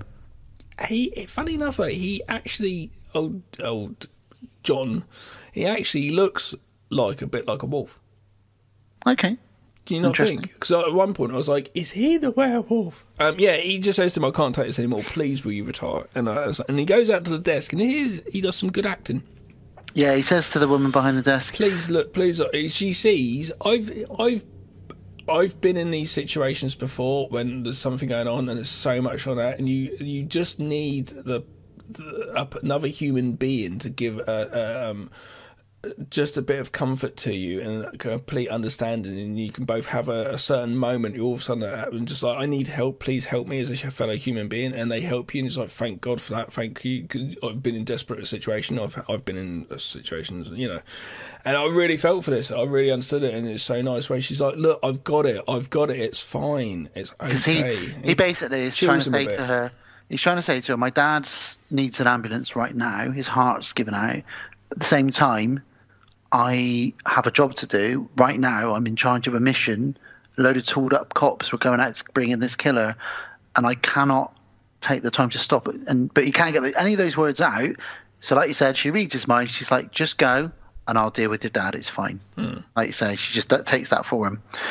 Meanwhile, his daughter Jenna, she's sending pictures of herself to her boyfriend, and she rings him up. Breaks 4-4, looks at the camera again. She does, and she says, like, "Is she the werewolf?" She says, "Do you wanna meet me tonight then, or what?" And her boyfriend's like, "Well, hell yeah." So, what is she? How old is she? I think she's basically 17, 18 maybe. And they meet up in the car, and she doesn't waste any time. She's straight on his lap.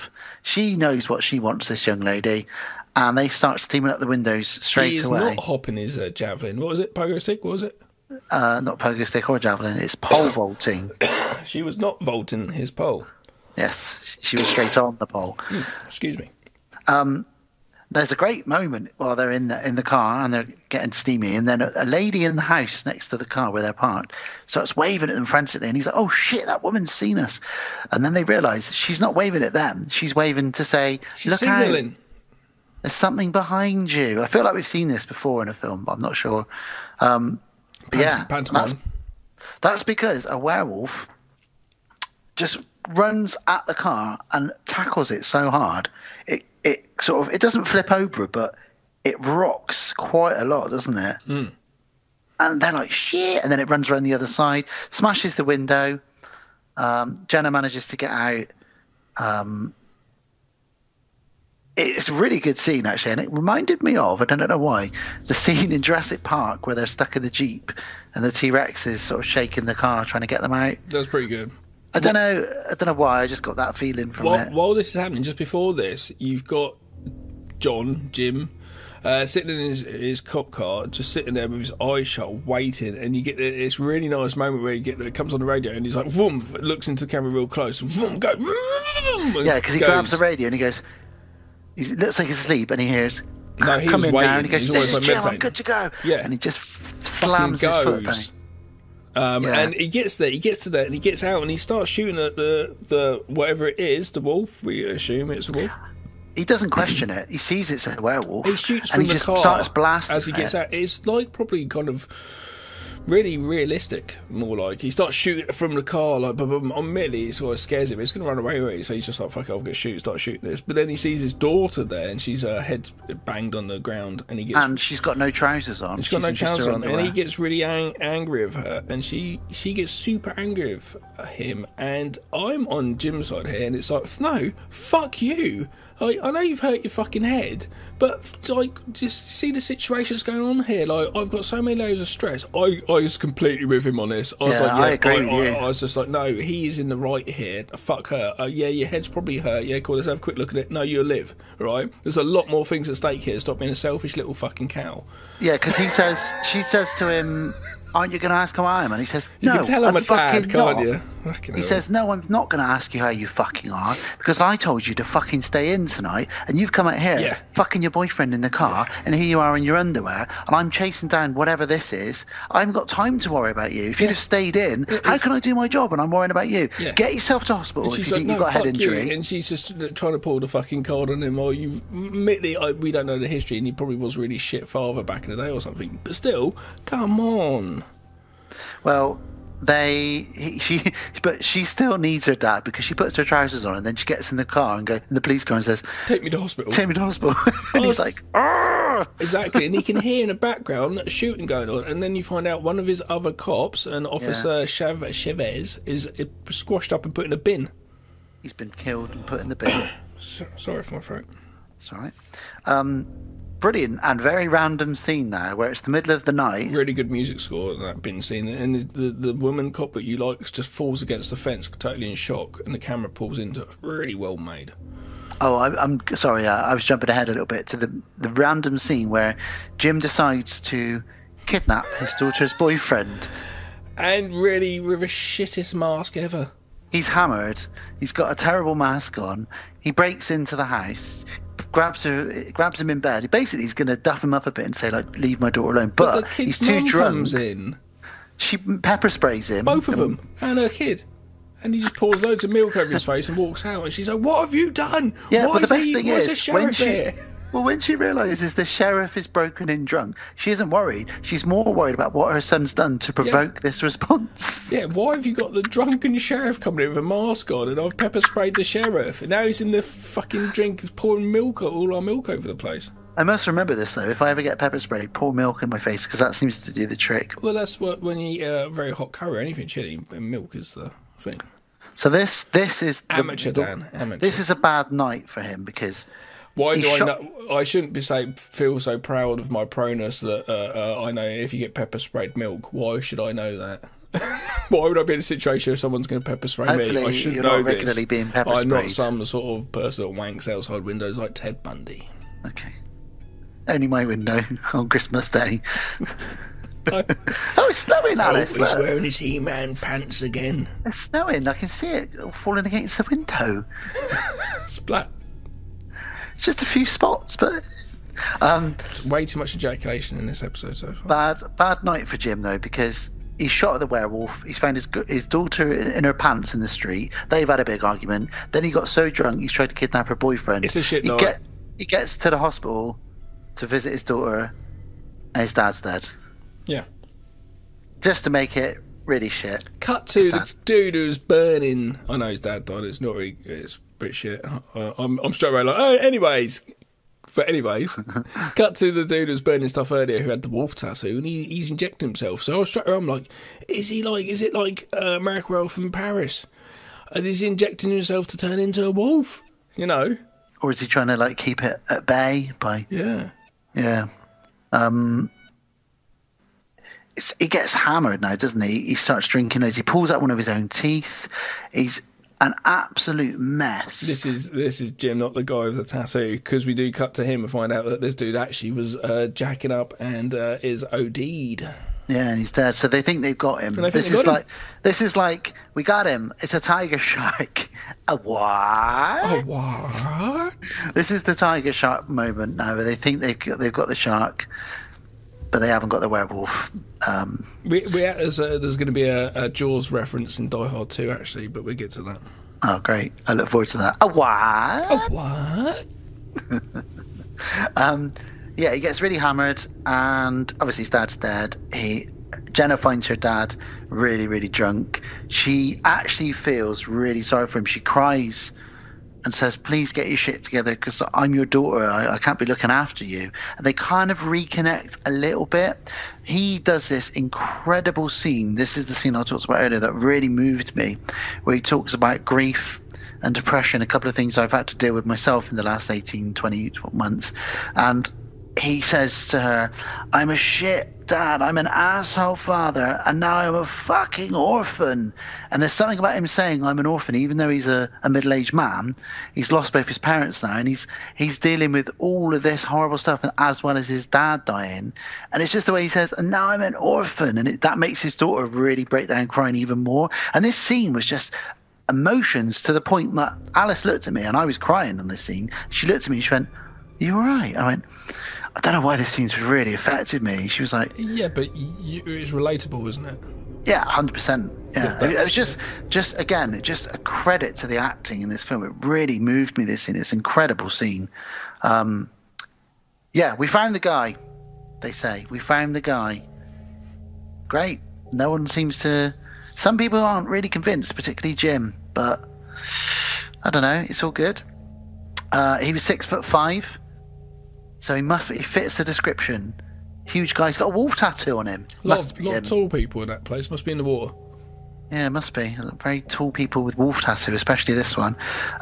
Body's in the morgue. He goes back to AA and he admits that he's had a nervous breakdown.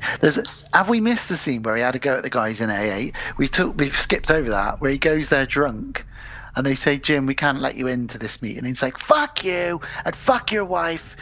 And he says, I've seen what your wife posts about me on Facebook, and what you can tell your wife to do is print that shit out, roll it up, and take a big sit on it, because, fuck your wife's a whore. And he's having a go at everybody in the AA meeting. So he goes back there with his tail between his legs and says, hi, my name's Jim, and I'm an alcoholic. And they're like, welcome back, Jim. And he's like, I had a relapse, and I'm drinking again. It's really good, though. It's another really good montage scene here, which cut really well with him cutting to him doing this between him going to people's houses, giving back evidence. Yeah, he's giving back the evidence to everybody.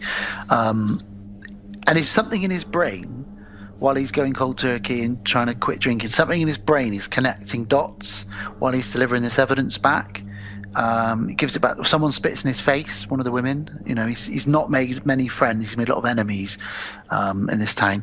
And when he gets to see PJ...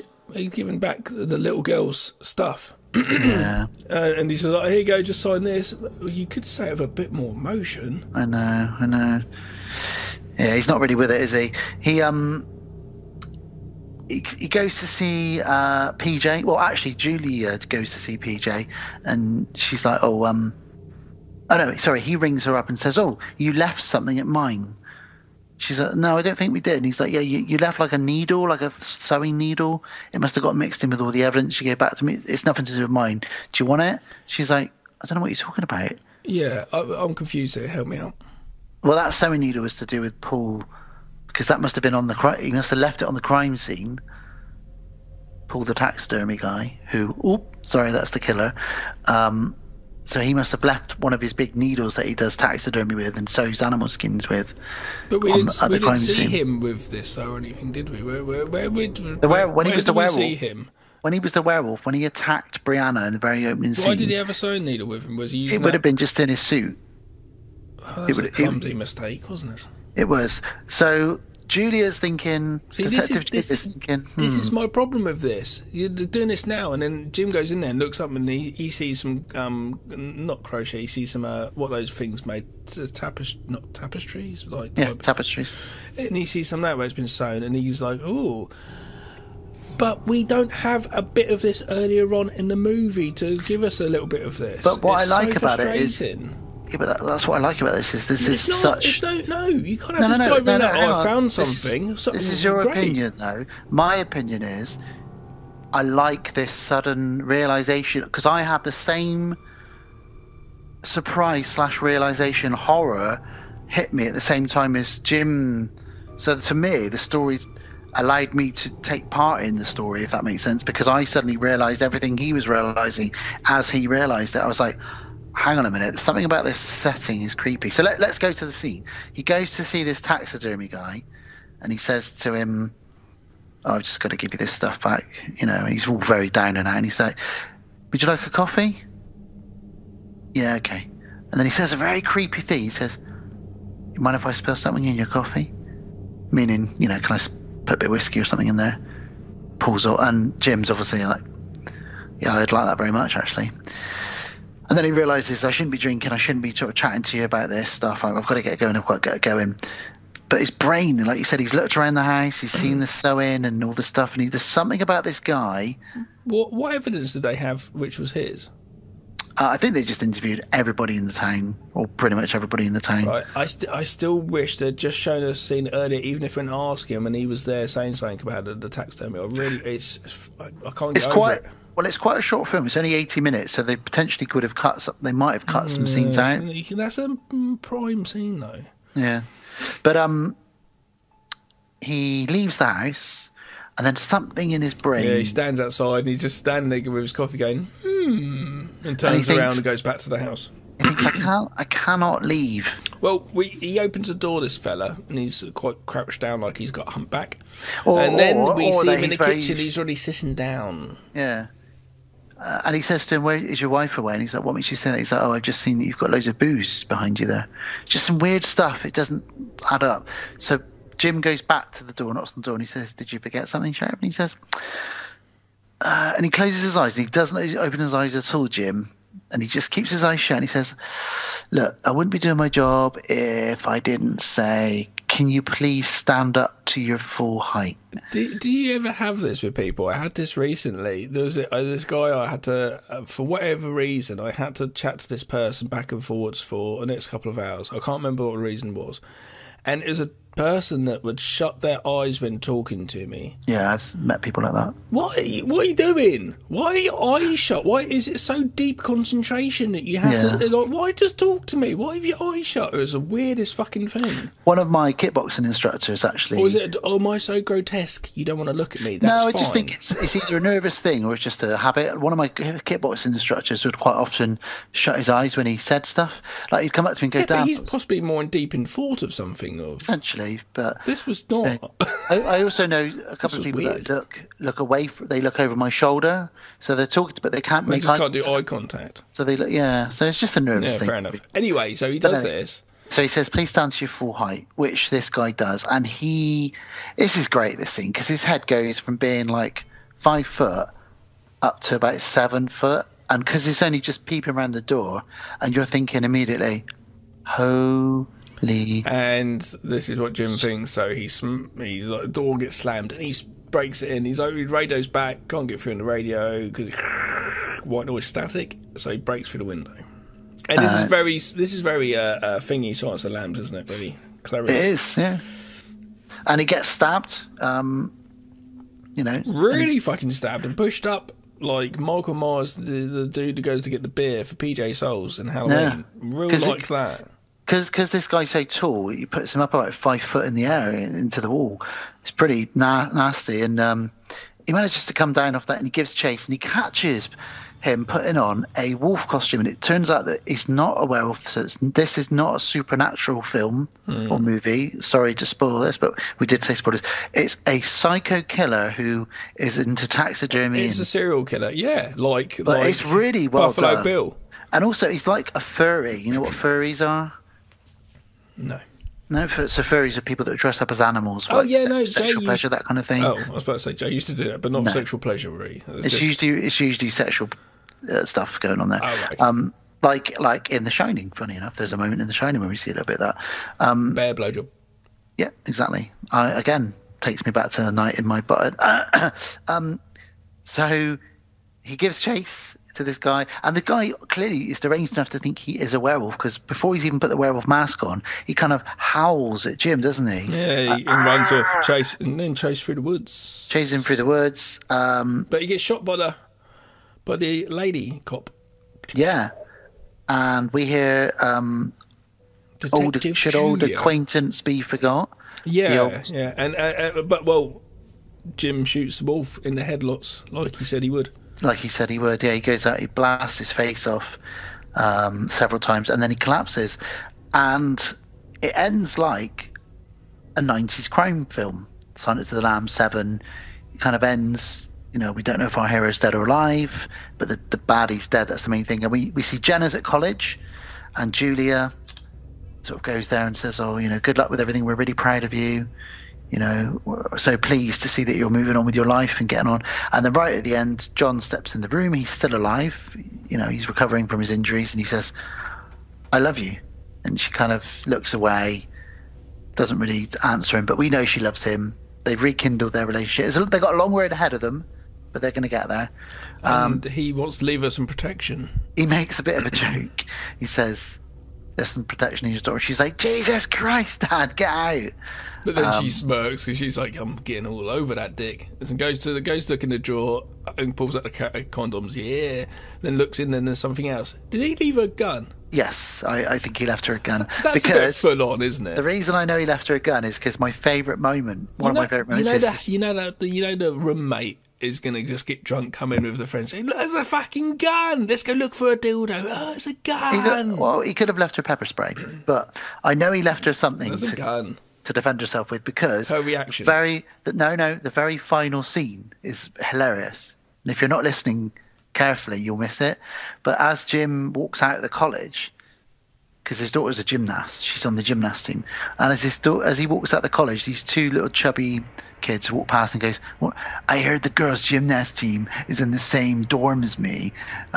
Yeah, they're literally down the corridor. Imagine those guys. And you listening? Yeah.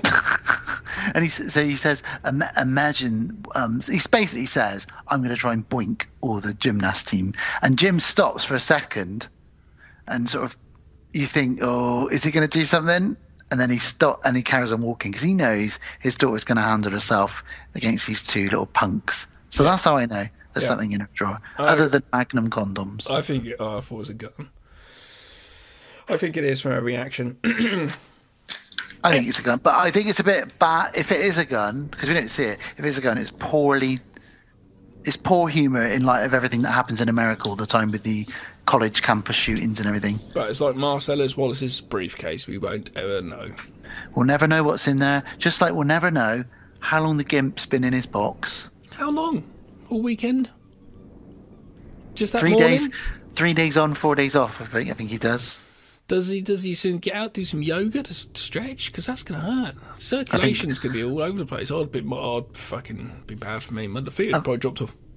I think parts of him get stretched regularly. Anyway, we've gone back to Gimps. Listen, this was the thumbs up then Snow Hollow. Oh my God, this film. So I'll wrap up very quickly. I'll just say I've don't know if I've ever seen a film quite like this. And that's high praise. But let me explain why I say that. It's because everything is very polished in it. And I know you've got a problem with some of the acting, but I think for me, all round, the acting is very, very good. The production, the sound, the look, just everything about it. Even the story is very original. I like the fact that we think we're watching a werewolf film and it isn't, which grounds it in reality even more. I love all the characters in it. And I love, love, love Jim Cummings' performance as a man trying his best to hold everything together, and it's all falling apart, all whilst trying to solve what is potentially a supernatural crime. I just think this is an incredible film. It gets 8.5 out of 10 from me. It's Fucking hell! Quite high. And I bought it digitally, and I will probably watch this almost every sort of wintry time because it's a really good winter film. Also actually set at Christmas, so you could also watch it at Christmas. I love it. Love it. But yeah, thumbs up ultimately. So we don't really do numbers on this show. 8.5. I'll give it a 6.5. Yeah. That's still good though. Yeah. Well, I think it's a very well made film, and I will come back to it. I just wish it was a different lead actor. I think it's a grower. I think. I don't think I'm going to grow to that. I think any time you watch it, you will pick up a few more bits here and there. I just don't like his Chevy Chase. Fair enough. Let's get on with it. So that was The Wolf of Snow Hollow. It's on Amazon Prime. I think you can only buy it weirdly at the moment, but you can probably rent it somewhere else. I loved it. Gav thought it was all right. Just doesn't like the lead actor's face because he loves him too much.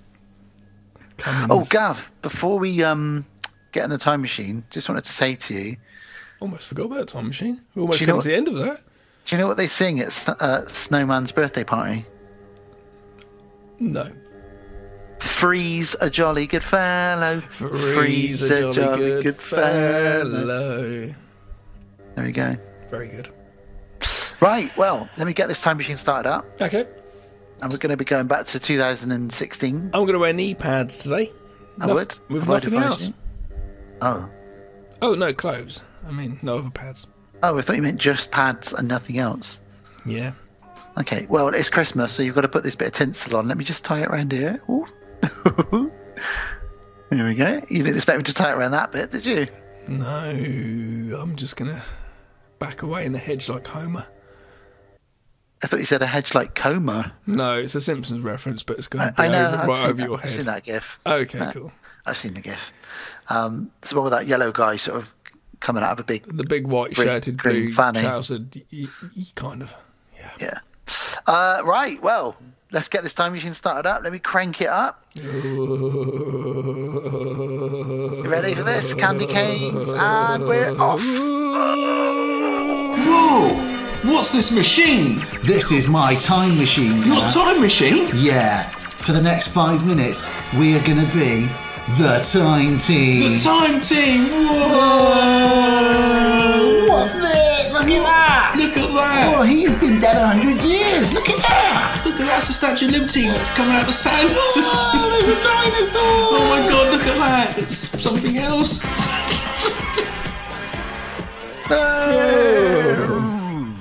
We're here. Fresh. I could do a lot better. We're in 2016. It's not too far away, was it? It wasn't that long ago. We haven't got that much more we can do of these. What a year 2016 was, Gav. Well, I don't know. Tell me. Remind me. We're living in a world now, especially since COVID and all that. It just, even though COVID was made as everybody stay inside and that, which slowed things down, a lot of other things have sped up, like news and things going on in the world. Every 5 seconds there's some crazy thing. It has died down a little bit, but there's been so much going on. I can't fucking remember it all. Well, 2016, only 5 years ago, as we record this. Preternatural came out. You what, sorry? Preternatural came out. That's all I can remember of 2016. It did. Yeah, so what we'll do is we'll come to the horror films, but as always, guys, before we get to what was going on in horror in 2016, we are going to look at, just to give a taste of where the world was. So a particular president was elected at the end of 2016, Mr. Trump. Oh, yeah. Mr. Trump. That was a sign of things to come over the next few years, I should imagine. That's interesting. Can you believe he won that? It's the only time ever I've almost daily looked to see what the President of America is saying. Because he was saying insane things. Because it's just like watching a TV show. It's really weird. We've got Miss House, very good Miss House. I still get why some people would vote him. I totally get it, because they wanted something different. I can't totally get it. It's just not really the person for the job. 2016 was a sad year, not for that reason, but for other reasons. We lost a lot of famous people this year. Are you ready for this list? I was about to say, go on then. Alan Rickman. The sausages are in the fridge. Gene Wilder. Is my time straight? Muhammad Ali. Stings like a bee. Leonard Cohen. I say stings like butterfly, that's all wrong.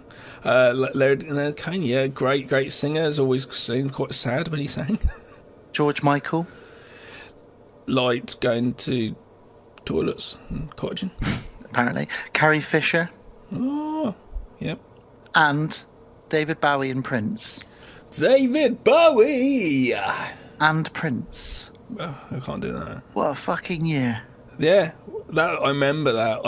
I remember that year, and everyone was like, who is next? No, that's so Preternatural was before that, because actually 2006, I remember that year. That's the year I also moved out my house the first time, and I was living above the funeral parlour, because I remember I was going to do a mashup of all the people that died, and I had it lined up. I had some samples from Bowie and Prince, and I was going to put it all together, like make a song. I never did it.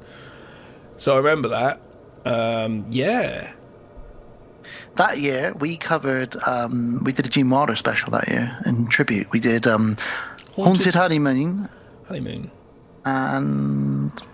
That's right, because the day we did the Haunted Honeymoon, I went to like a marriage counselling session that day, and it didn't go well. And I remember I was not on top form on that episode. Oh, bless you. Bless your cotton socks. Jesus. Yeah. Well, that was a lot of people that died that year, a lot of famous people. Let's see what else was going on in the news. There was the huge story about the Russian hacking and the email being leaked. That happened. There was also a little thing in the UK called Brexit. Oh my God. Bad year. Just Brexit is the most ridiculous, pathetic thing. I just really is. Sorry for any listeners who voted Brexit. It's just has achieved nothing. It's nothing, no positivity whatsoever. If anything, we've just got less food on the shelves and less people wanting to deliver it, and things are more expensive. It's literally nothing good's come for it. I've got a black passport. That's it. That kind of looks cool. Could feel like a bit like James Bond. That's it. You should get a passport that says "bad motherfucker" on it. That would be, if that was a term for Brexit, I'd have been up for it. We also had the Zika outbreak. What was that? Zika. It's a disease spread by mosquitoes to many parts of the world, where the babies were born with tiny little pointed heads. You ever seen the Zika babies? Christ, no. This has been overshadowed by a pandemic. No. Yeah. It mainly happened in Brazil, but it happened a lot, and there were a lot of miscarriages. Like cone heads. Yeah, basically. Like little that tiny sounds really heads. insensitive of me. It's really sad, actually. It's awful. Also had the Flint, Michigan water crisis. Oh, yeah, documentary about that, yeah. Yeah, so that happened. Again, 2016, not shaping out to be great. Not really, is it? What's the start of shit to come? We also had the biggest or the worst mass shooting in US history in the gay nightclub called Pulse in Orlando. Yeah, I remember that one, yeah. 49 people shot and killed. That's insane. Imagine that, like Terminator or something. That is insane. Absolutely horrible, disgusting, and crazy, really. What a weird year. It wasn't a very good year. Has anything positive come out of that year? I'll be honest with you, there's not an awful lot. We also had 2 black men that were shot and killed by police within 2 days of each other in July. This was the start of black civilians or civilians of colour, especially in America, pulling out their phones as soon as they were approached by police. And obviously later on, we would go on to see some more terrible things happen in later years, which we'll get to when we get to those years. But this happened as well. And because of that, some police were ambushed in Dallas and Baton Rouge, and 5 officers were killed in retaliation. Absolutely crazy. Well, yeah. Okay, this is the starting of getting the history books interesting for future civilizations, isn't it? And because of Donald Trump, do you know what the trending catchphrase was for 2016? The biggest catchphrase that everyone was saying? Fake news, because he coined that phrase, fake news. And now it's a thing. Fake news. I don't trust most news outlets anyway. Harambe, the gorilla, was also in the news this year. Do you remember Harambe? No. Everyone went crazy because they killed this gorilla. Oh, yeah.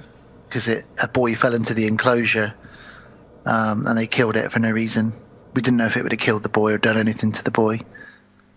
So they killed the gorilla. Yeah, and another really sad thing happened this year. Fucking hell, Dan. Ghostbusters came out.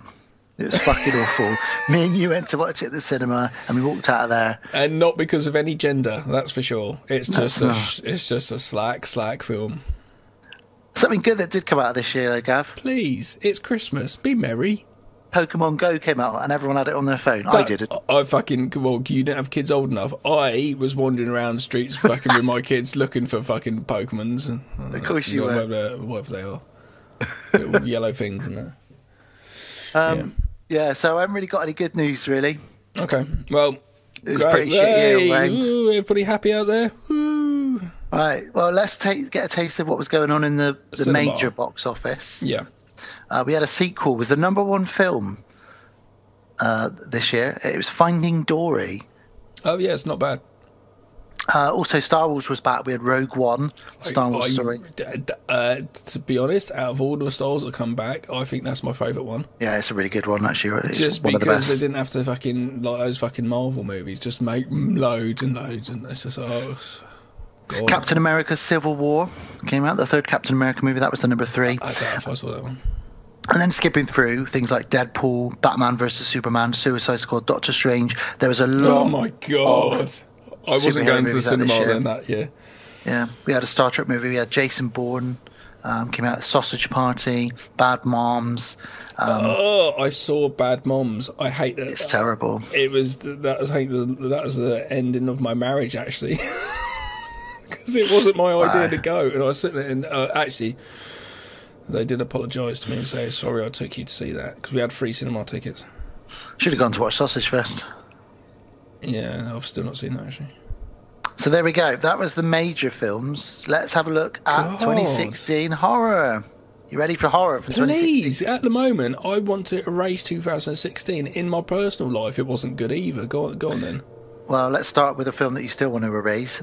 I'm talking Rob Zombie's 31. Oh, what a terrible piece of shit. And I please, though, listeners who will be on the patrons when we're going back through the episodes, bringing out our old episodes. Eventually, you get to my one where I interview Richard Brake and just say and just flate Rob Zombie. Oh, it's a great film. And then I don't know why, I haven't seen it since. I've watched then a few it twice. days later, I must have just woken up and went, what the hell was I talking about? I was hyped by crowd and talking to Richard Brake. Well, we did have a couple of good ones come out this year. We had Split. M. Night Shyamalan's Split came out this year. Yeah, it's all right. James McAvoy's a decent actor in that. We had Rule, the film about the girl who accidentally becomes a bit of a cannibal. Have you watched that? No. Very, very good. The Void, which I know is quickly becoming a cult favourite. I'm a big fan of The Void. Very quickly, it does popped in my head. Did you see that? I saw recently a movie called. Did I speak about it in the last episode? A movie called The. Oh, for fuck's sake! It's the one where it's the house is a found footage movie, and they go. The house is underwater. The Deep House. The Deep House. Did I talk about that on last episode? I don't know. Yes, you touched on it briefly. Oh, okay. I won't again. Then I won't again. It's good. I've heard it's very good. You just twigged my memory. Go on. I think one of the best horror films to come out in 2016 was Train to Busan. Oh yeah. Which we've covered in our Korean episode. I've not seen that sequel. Oh, it's really good. Oh, okay. Peninsula.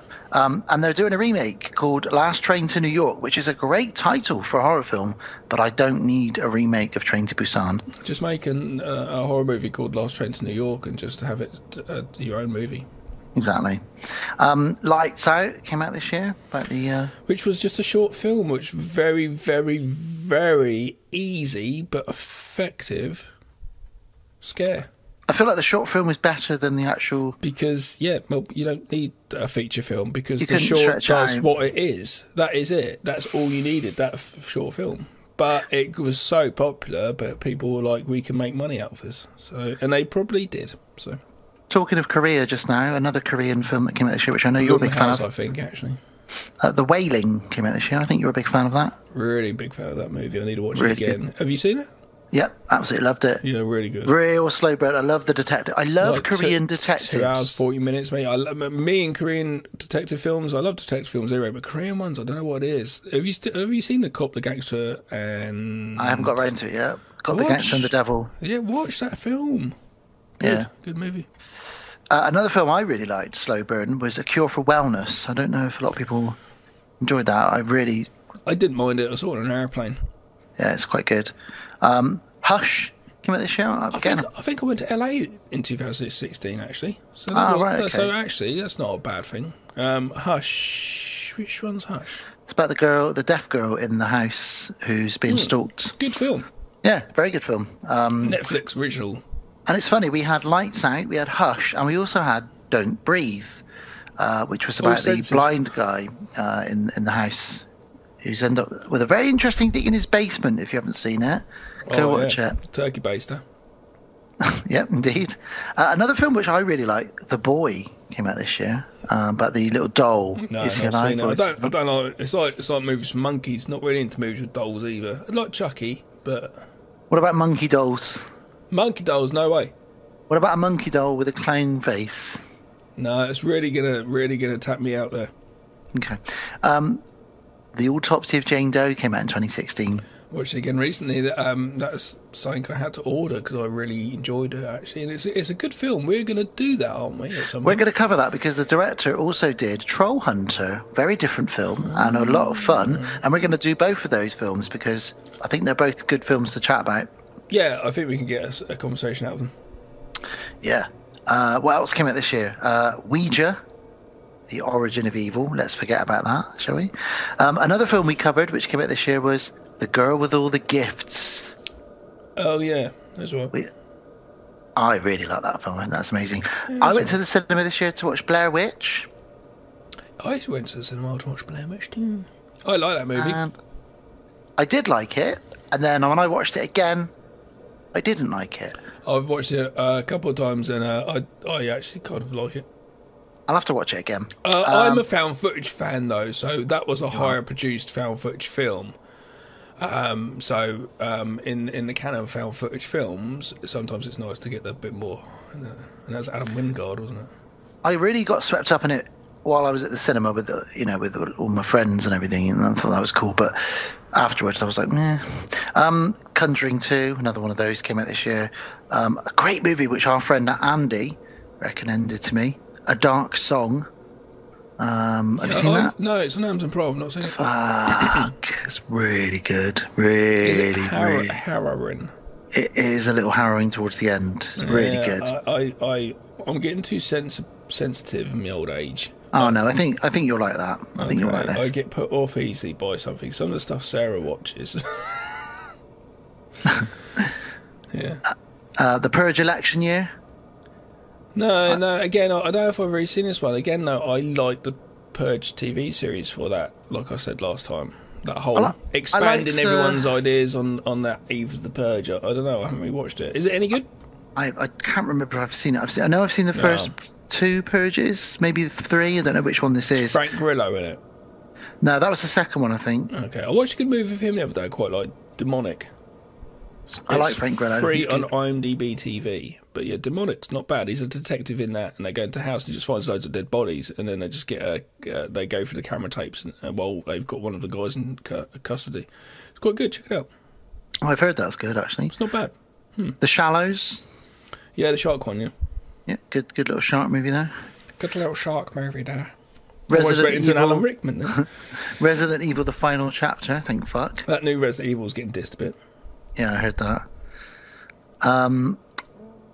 Pride and Prejudice and Zombies. Yep. The Love Witch, which we covered, came out in 2016. Yep. We did that for a Valentine's special. And of course, the Christmas movie, Better Watch Out. Better Watch Out. Ibiza Undead as well, but let's not talk about that.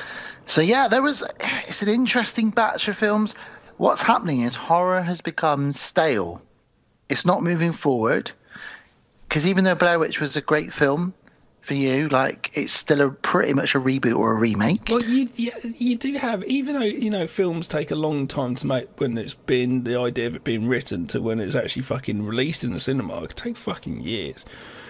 But it's so funny, quite often, if you look through time, what's going on, social commentary, and not the social commentary, just what's going on in the world as well, the sort of feel of it. And that year's not been that great. So the movies were, like you're saying now, it's not that great. And it's kind of like, it's just that whole year in general, isn't it?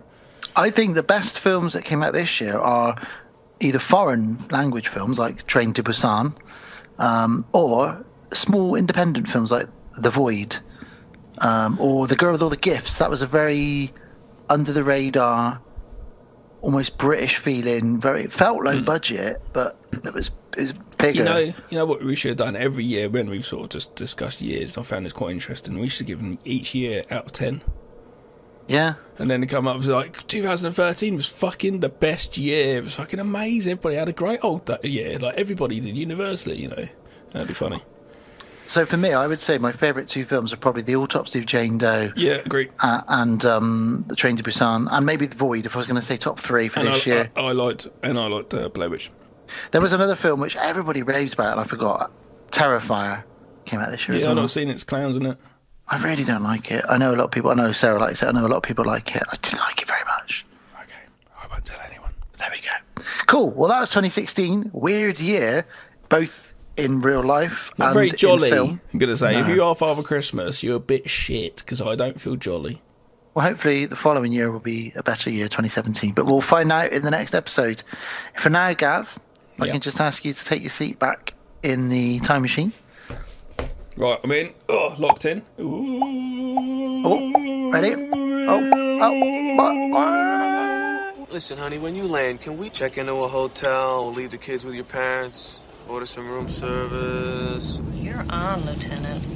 I'll see you in about a half an hour, honey. Jingle bell, jingle bell rock. Christmas Eve. Is there a cop on duty around here? Airport police. Go get him. Jingle bells swing and jingle bells ring. Washington, D.C. International Airport. What's this about? Oh, just a feeling I have. Ouch. When you get those feelings, insurance companies start to go bankrupt. The towers lost control. Instrument landing system is down. Backup systems won't come up. We've got blizzard conditions. Zero visibility. Attention all controllers. We have a code red alert.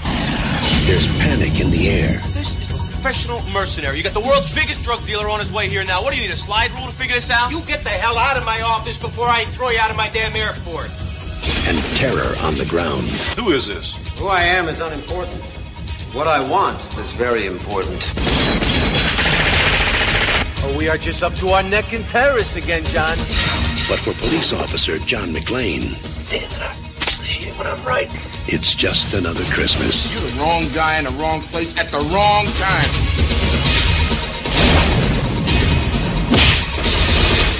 Story of my life. Bought ourselves maybe 2 hours. After that, those planes low on fuel aren't going to be circling. They're going to be dropping on the White House lawn. Any attempt to restore your systems will be met by severe penalties. Somebody out there. It's McClane. Blow it up!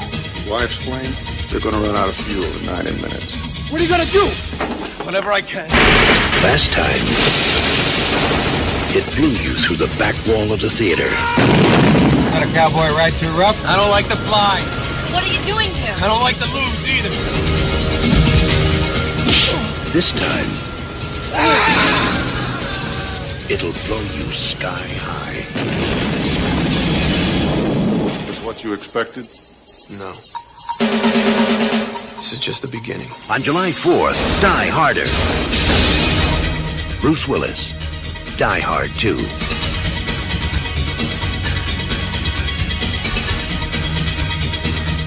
Die Hard 2 from 1990. Rated 15, 2 hours, 4 minutes. Die Harder. Die Harder. Ooh. John McClane attempts to avert disaster as rogue military operatives seize control of... what? Dulles International Airport in Washington, D.C. Didn't know. I thought it was Dallas. That's why that really confused me. Well, what can I say? When I was younger, around the same sort of time I discovered Die Hard, I probably would have discovered Die Hard 2 at the same time, because how old was I? I was 13 at this point. This was 1990. I was 13. So I probably around the same time on Sky Movies they'd been showing these sort of films and just going, what the hell is this? In the throes of the action movie. Obviously this is the 90s action movies came around in the 80s. Die Hard came out as just like and it still is, it wouldn't even be arguably, really, I could state it is the best action film because of so many factors in the movie make it that. I'm not going to go into it now. If I just step in briefly, I would quickly say, and then I'll let you continue, is I agree. It's probably... Die Hard is probably the blueprint for the modern action film. Everything that came after it tried to emulate it. Yeah, it's got because all you those had bits, the right bits. You had Jean-Claude Van Damme doing it in an ice rink. You had Steven Seagal doing it on a boat. Keanu Reeves on a bus. Exactly. People would go, oh, it's Die Hard on a bus, Die Hard on a this, Die Hard on a that. Yeah, well, that was the coined phrase which was put to executives when you had a script. That was the easiest one to go to, you know. Sorry to interrupt you. Please continue. And I'm not going to go into now, but original Die Hard is a great film. Obviously, we covered it. Go back and listen to the episode. Yeah, this was obviously a very big hit for the company, the original Die Hard. And to make the money, Fox wasn't there because it's the Fox building. That money they made, think of that, saving the money on location, filming at the Fox building. Brilliant. Yeah, and the fact that it was inevitable coming from a decade of Rambo 1, 2, 3, Rocky 1, 2, 3, so forth, that there was going to be a Die Hard 2. And personally, it's obviously not as good as the first. I have this, but I have a soft spot because it's nostalgia of this as a teenage boy in England, you know. I haven't done much travelling. There was no internet. I wasn't travelling with my mind via the internet to around the world, seeing pictures of everywhere. I don't know. This was, to me, an all-American action film. Do you know what I mean? This was just really good, and it just fell perfectly in there, and I didn't like it as much. Felt a little bit more long drawn out. It wasn't such a tight space like a tower. It was an airport. I still like the single location bit of it. I think it's the only movie I know of which is shot completely at an airport. I'm sure there's loads of others. Dan, thoughts? So, I agree. This is almost as good as Die Hard. Die Hard is probably a 9 out of 10 film for me. This is probably like a 7.5, but that's high for a sequel. This was the only other Die Hard. The third Die Hard film is good with Samuel L. Jackson. It's still fun, but this was the only other one apart from the first one where it feels like it's a bit more grounded in reality. It doesn't push the boundaries of what John McClane can do. He's still an everyman in this film. He's still fucking up. He still trips over. He still misses people. He still loses punch-ups. But somehow he manages, just for sheer stubborn and determination, he still manages to overcome everything, right down to the fact that, you know, he uses his cigarette lighter at the end and all that business. It's great. What it does is it expands on the first film. And I always forget, it doesn't just take place in one location. By the end of this, you've expanded quite far out from the airport to the church, to, you know, the runways, under the runways. So it does expand it out a bit more. It feels like a much bigger film. You can feel the money. You can see the money on screen. It's got a great cast. It's got some weird people in the background. It's got Robert Patrick popping up in the background at one point, or a couple of points, you know. There's a few people in this here and there. William Sadler, naked with his nutsack swinging around while he does some kung fu in a hotel room. As a teenage boy watching that scene, I was always a little confused. Why does he got to be naked? I know, I didn't know what he was doing. It doesn't actually make his character any more or less. I guarantee William Sadler said, and for this scene, I'll be doing it naked. And the director was like, Well, maybe because the director's now Remy Harlan and is Finnish and European, maybe it's just like, we need some balls. We need some balls, brilliant. And taking over the directing role from John McTiernan, who had done Predator as well, basically making the 80s blueprint, like you say. Remy Harlan, so it's just a great movie. Should we just get into it? Do you want to get into it? Yeah, I just want to talk about Remy Harlan very quickly, if I may. Strange career, Nightmare on Elm Street 4, The Dream Master, then straight into Die Hard 2. Then he did a few other bits and bobs. Then he did Cliffhanger, so another great action film, actually. Cutthroat Island, which is an underrated pirate movie in my opinion, with Gina Davis. He worked with Gina Davis again and did The Long Kiss Goodnight with Samuel L. Jackson, which is a brilliant Christmas action movie. Feels like a Lethal Weapon spin-off. It's an amazing film if you haven't seen it. He's done a perfectly fine job at directing. I'm chucking my little director cap on here. Looking at if we can go in and direct, no, because that makes me sound really poncy and like a stuck-up cunt when you say that.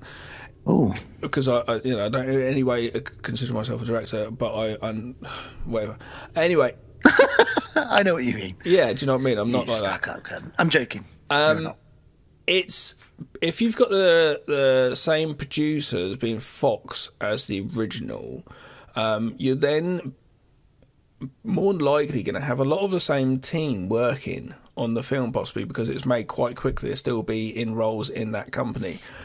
So the film would almost make itself. Do you know what I'm saying? I don't feel you're going to have to tell people so many things to do. Like, I feel like they knew what they were doing. It like the blueprint had been there already. So it would have been really interesting if this film actually had been directed by someone a little bit more come from that background, maybe a little bit more.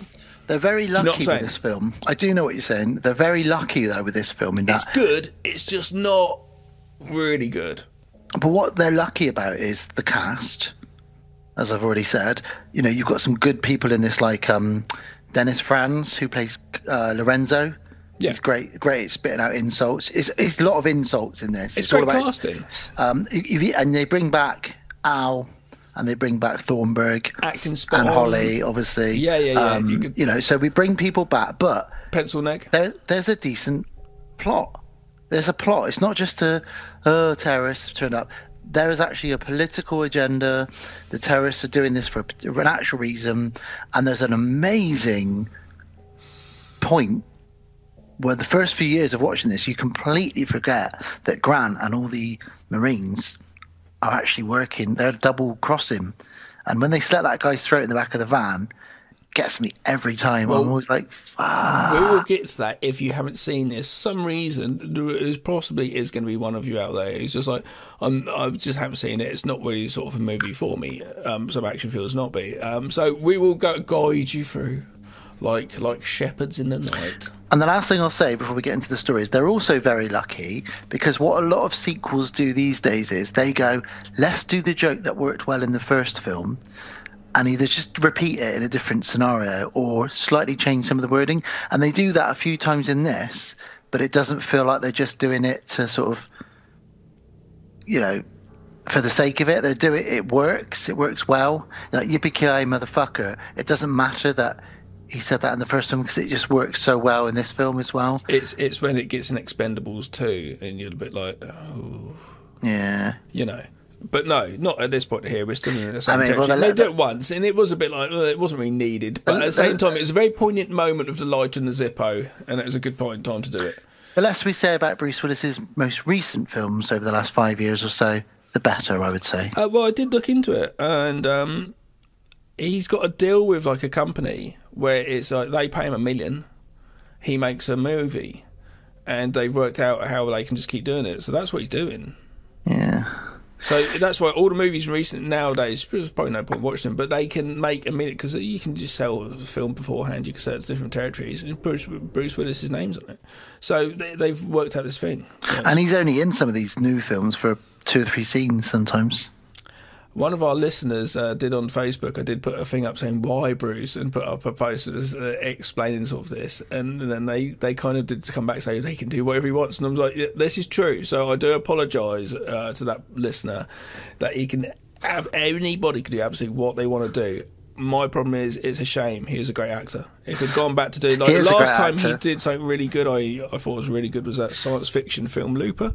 I thought he did really good. And what I'd heard is Bruce Willis, as Kevin Smith had massive problems with him. What he is good with is directing, working with directors who are first-time directors. It's almost like he goes back to his roots of why he's an actor. Because totally what it comes down to in this whole world, when it comes down to it, take everything the money away, do you still get pleasure from doing the art, making the art that you create? If you take the money away, will you carry on doing it? If Are you inspired? Won't, then this is why he's choosing the way to get most money. And it's like, yeah, fair play. If that's your game, cool. I just wish we could see some old Bruce Willis nowadays. Bruce Willis in this, Die Hard 1 and 2, and Bruce Willis in The Sixth Sense are his, and of course Butch in Pulp Fiction. That's his best roles. Butch. And I'll very quickly just mention again, I know we've already mentioned him, but R.J. McCready, he just covered, weirdly, he dropped yesterday, the day before we record, Die Hard 1. He covered that on Bite Size Cinema. And he messaged me saying, I can't believe we're both covering Die Hard movies. He said, but I don't think I've ever heard anybody talk about Die Hard 2 in a podcast, so I'd be interested to hear what you guys think about it. And he covered some of the stuff we've just talked about, which is Bruce was great, he was good at playing the everyman, a fantastic actor. It's just lately it's all about the money, and you're right, it is, Gav. But I didn't realise this deal. That's an interesting deal. It's almost the same thing with Nicolas Cage, but he's gone the other way, where people are like, keep making random films, Nick. We will watch everything you make, because Bruce dials it in every time. He's bored, he's not interested in the role, whereas Nicolas Cage puts 156% into every role that he gets, even if the film is an absolute piece of shit. The few minutes that he's in it, you're like, well, this is how you do it with Nicolas Cage, because it's funny, I was chatting to Buddy about him, and we probably figured out it's probably £1 million, probably his role as well, because I was thinking, could I get Nicolas Cage in a movie? Do you know what I mean? And what it is, apparently when he does a take, he does all the takes that you want him to do. Then he will say, in certain scenes, he'll say, can I get a take for me? And you let him go. So some films, like Mandy, that's pretty much probably all of the let him go Nicolas Cage role takes. Let you do whatever you want and let that freak flag fly, motherfucker. My God. Indeed. Why? Well, let's get into Die Hard 2, Die Harder. Oh. Straight in with a massive blue title and bold font. Hard 2, loud noise, bang! It's an action film. It really punches the screen. Did you freak out and wakes the babies up? I did. Yeah, no, I had a loud thing. I was, oh God, I'm disturbing my neighbour. It was very loud. Die Hard. Oh, you're so old. You're so many. It was very loud when the titles came on. Bruce Willis has still got hair in this as well. And I said to Alice, that's one of my notes. I said, look how handsome he was. And she went, was? I said, what do you mean? She went, he's even hotter now. He's got no hair. I said, bloody hell, I didn't know you fancied Bruce Willis. So I found something out about my wife watching this film. Yeah, I don't know Sarah's opinion. But generally, me and Sarah watch movies quite often. I'm like, would you? It's the would you game. I don't know her stance on Bruce Willis. He is, though. The whole shaved head, bearded look is quite sexy, isn't it? Yeah. Hey, I'm pointing to me here, Dan. I see you. I see you, my friend. I see you. And I do see think me you're sexy. shaking my ass. I wouldn't vote your poll. Now, right. We start off with poor old Bruce. He's getting his car towed because it does really set the scene. It's this really busy. You see, this is me again, American. There's like the whole big yellow cab at the. Oh no, it's not a yellow cab. It's his car getting towed away outside an airport. It's really busy and there's a cop there. And it just looks really hectic and there's loads of snow going down. And it really sets the scene for the film. Continue, sorry. And he's saying, "Come on, buddy, it's Christmas. I'm a cop." And he's like, "Okay." And he's like, I'm a cop in LA. And he's like, "Oh, LA, nice." And he's like, no, but I used to live in New York. Come on, it's Christmas time. And he's like, "Maybe Santa can get you a new car." And it's like, you piece of shit. They're just straight away, like, he's just not got the luck. It's funny though, he starts off with this relationship with this cop who you think is obviously no one. He becomes in the film throughout the movie. He's like, Yeah, it's so good. And then later throughout on, the he's movie, like, he comes back. This is my brother. He's the brother of the airport guy, isn't he? Later on, he's like, yeah. Of the Renzo, the chief of the airport cops. And he's later on when he's in the bar, and he's like, "Oh, hey, I thought I saw," and he turns around and he goes, Santa Claus, and he goes, "Goddamn fucking tourists." Oh, I have a question about that, but we'll get to it. His pager starts going off. Did you ever have a pager? No, I almost bought one. I was at college. We've had this discussion on it before. Yeah, I had one. I was trying to be cool. There's a picture of me floating around the internet wearing like a those white sort of tennis hats with the top, with a pager on it. Yeah, because all the rappers had them around that time I was at college. That's why I had one, because I thought I was trying to be a rapper or drug dealer. And then all of a sudden, mobile phones came out, and I thought, well, why would I want a beeper when I can buy this giant, cumbersome mobile phone? Yeah. So I bought a mobile phone instead. Yeah. But he needs to get to the phone boxes, basically. What we're saying. And he's at Dulles Airport, which is in Washington DC. And we cut. Should we explain pagers to some people? Well, if you're too young to know what a pager is, cumulative device where you could ring a certain number and say a message, and someone would type it out for you. Would you be with a receptionist? No, I think you just type it. I swear that someone typed it. I remember doing that and remember saying something really weird, someone, just for the fucking crack because we're drunk. Christ. Yeah. It's basically like phoning up and sending a text message to somebody who could only receive a text message because they didn't have a phone. And it said what number, or you just ring with your number and you put your number down, and then they have to get back to a phone to ring you back. It was a cumbersome way of communication. Yeah, we've moved on so much. Slightly. It's a little bit quicker than pigeon, really. So we get a jarring cut now that goes straight from the airport and the busyness and the bad luck of John McClane straight to William Sadler's bollocks. William Sadler swinging in the sexy, sexy night. He is butt naked, and we've got a blue light on him in this hotel room, and he's doing some kung fu moves.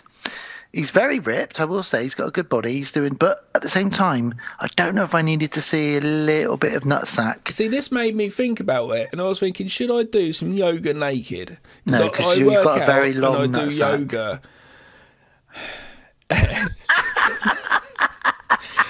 Because I work out and do yoga in my living room and stuff like that. But I couldn't know, because it would be uncomfortable. You'd need like support, like a bra. So I'd have to wear boxers or pants. I thought you meant you were going to wear a bra while you do it. No, that'd be weird.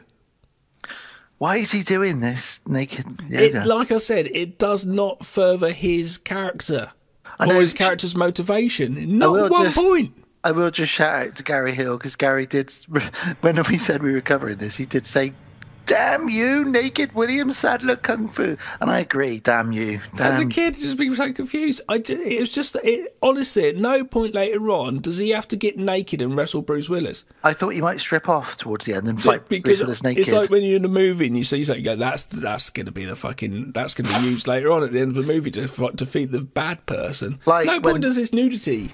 Like when Daniel-san's practicing the crane kick on the beach, you think he's probably going to use that at the end of Karate Kid. I guarantee it's Remy Holland saying, "I want you to," I don't know his voice. "I want you to be naked. We're going to oil you up and have the lights come down from above onto you."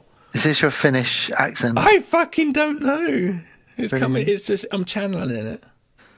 Well, John calls Holly, who is on the plane. And then there are terrorists all walking down this bit of the airport they've all got Christmas boxes. One other thing about naked William Sandler, he does do his James It's Bond. not Adam Sandler. I said William Sadler. Yeah, you said William Sandler. Willie Sadler. Willie Sander. There's one thing about Willie Sander, that he does his James Bond move with the remote control and turns the TV off, doesn't he? Yeah. Oh, let's be honest, we've all done that. We've all done that. Is he so stuck up, though? He's so stuck up. I'm going to be naked and do my martial arts. Cut to Robert Patrick and a bunch of other terrorists with Christmas boxes marching through the airport very suspiciously. Well, Willie Sander, he's in front of his little box. Sadler. Willie Sander. Sadler. Just call him Colonel Stewart, please. I'm going to do Stuart. It's going to be a lot easier. Oh, Colonel Stewart. We see him going along right in front. right in front, and he's got this box, and he just doesn't look like someone who's just going to go and give a nice present to someone, does he? Then he's joined by left and right simultaneously coming out in this lovely view of an arrow formation of the blue arrows, whatever they are, red arrows, and coming down the corridor, all of them coming out of different rooms of these presents, all coming together in uniform, very soldier-like, very military-like. There's a reason for that, isn't there? They are up to some crazy shit, aren't they? All we need now is Arnie to walk out with a box of roses behind them, just like in Terminator 2. That's all we need. But yes, he gets through on the phone. Who is it? Holly! Welcome to the 90s. Hey, Holly. Chats her on the plane. He's amazed that he's using technology. She never thought John McClane would use technology to ring someone on an aeroplane. He's amazed. And the lady next to her, the old lady on the plane after the conversation, she says, "Isn't technology amazing?" She's holding a magazine with a Lethal Weapon poster on it. She is. I saw that. Lethal Weapon. Yeah, she's amazing. They're talking about technology. And then she goes, "Do you know what I've got? Let me show you." And she's got a taser in her handbag. They've just let her on the plane with this, because this is 1990. Just get on the plane with the taser. She says, "I used it on my dog once. He lived for a week." Fucking hell, what a bitch. She tasered a dog.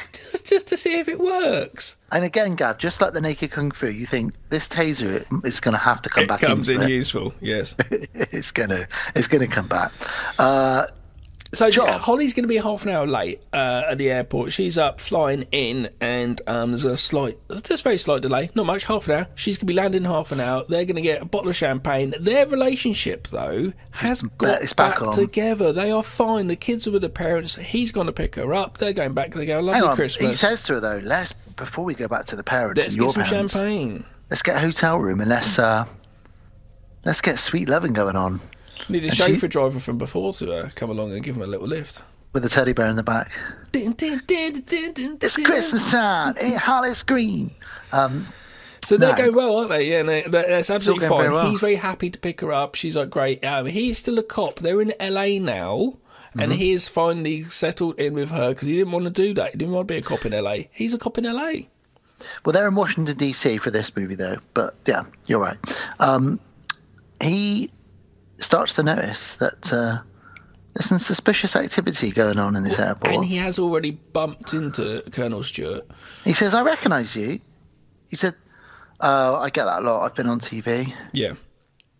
Now, there's a really great build-up of tension. We know something's going on. And if you'd never seen this movie, you'd be like, "Oh, it's all right." I was trying to remember that, imagine it if I hadn't seen it. It's a real nice upward, the score's very good, it's very epic. There's a bit, the Alien bit, I think it's a score from Aliens, a little bit of music cue, which is played quite a few times in this, like they did originally in the first one at the end. There's a bit of the dun dun dun dun dun dun dun dun dun. You know that bit of music? Yeah. From Die Hard, yeah. Yeah, and it's in the sequences in this, not the later on ones. It's in the action sequences against people who are going to be killed. It's not major end ones, but it's used throughout it, which is a nice callback as well.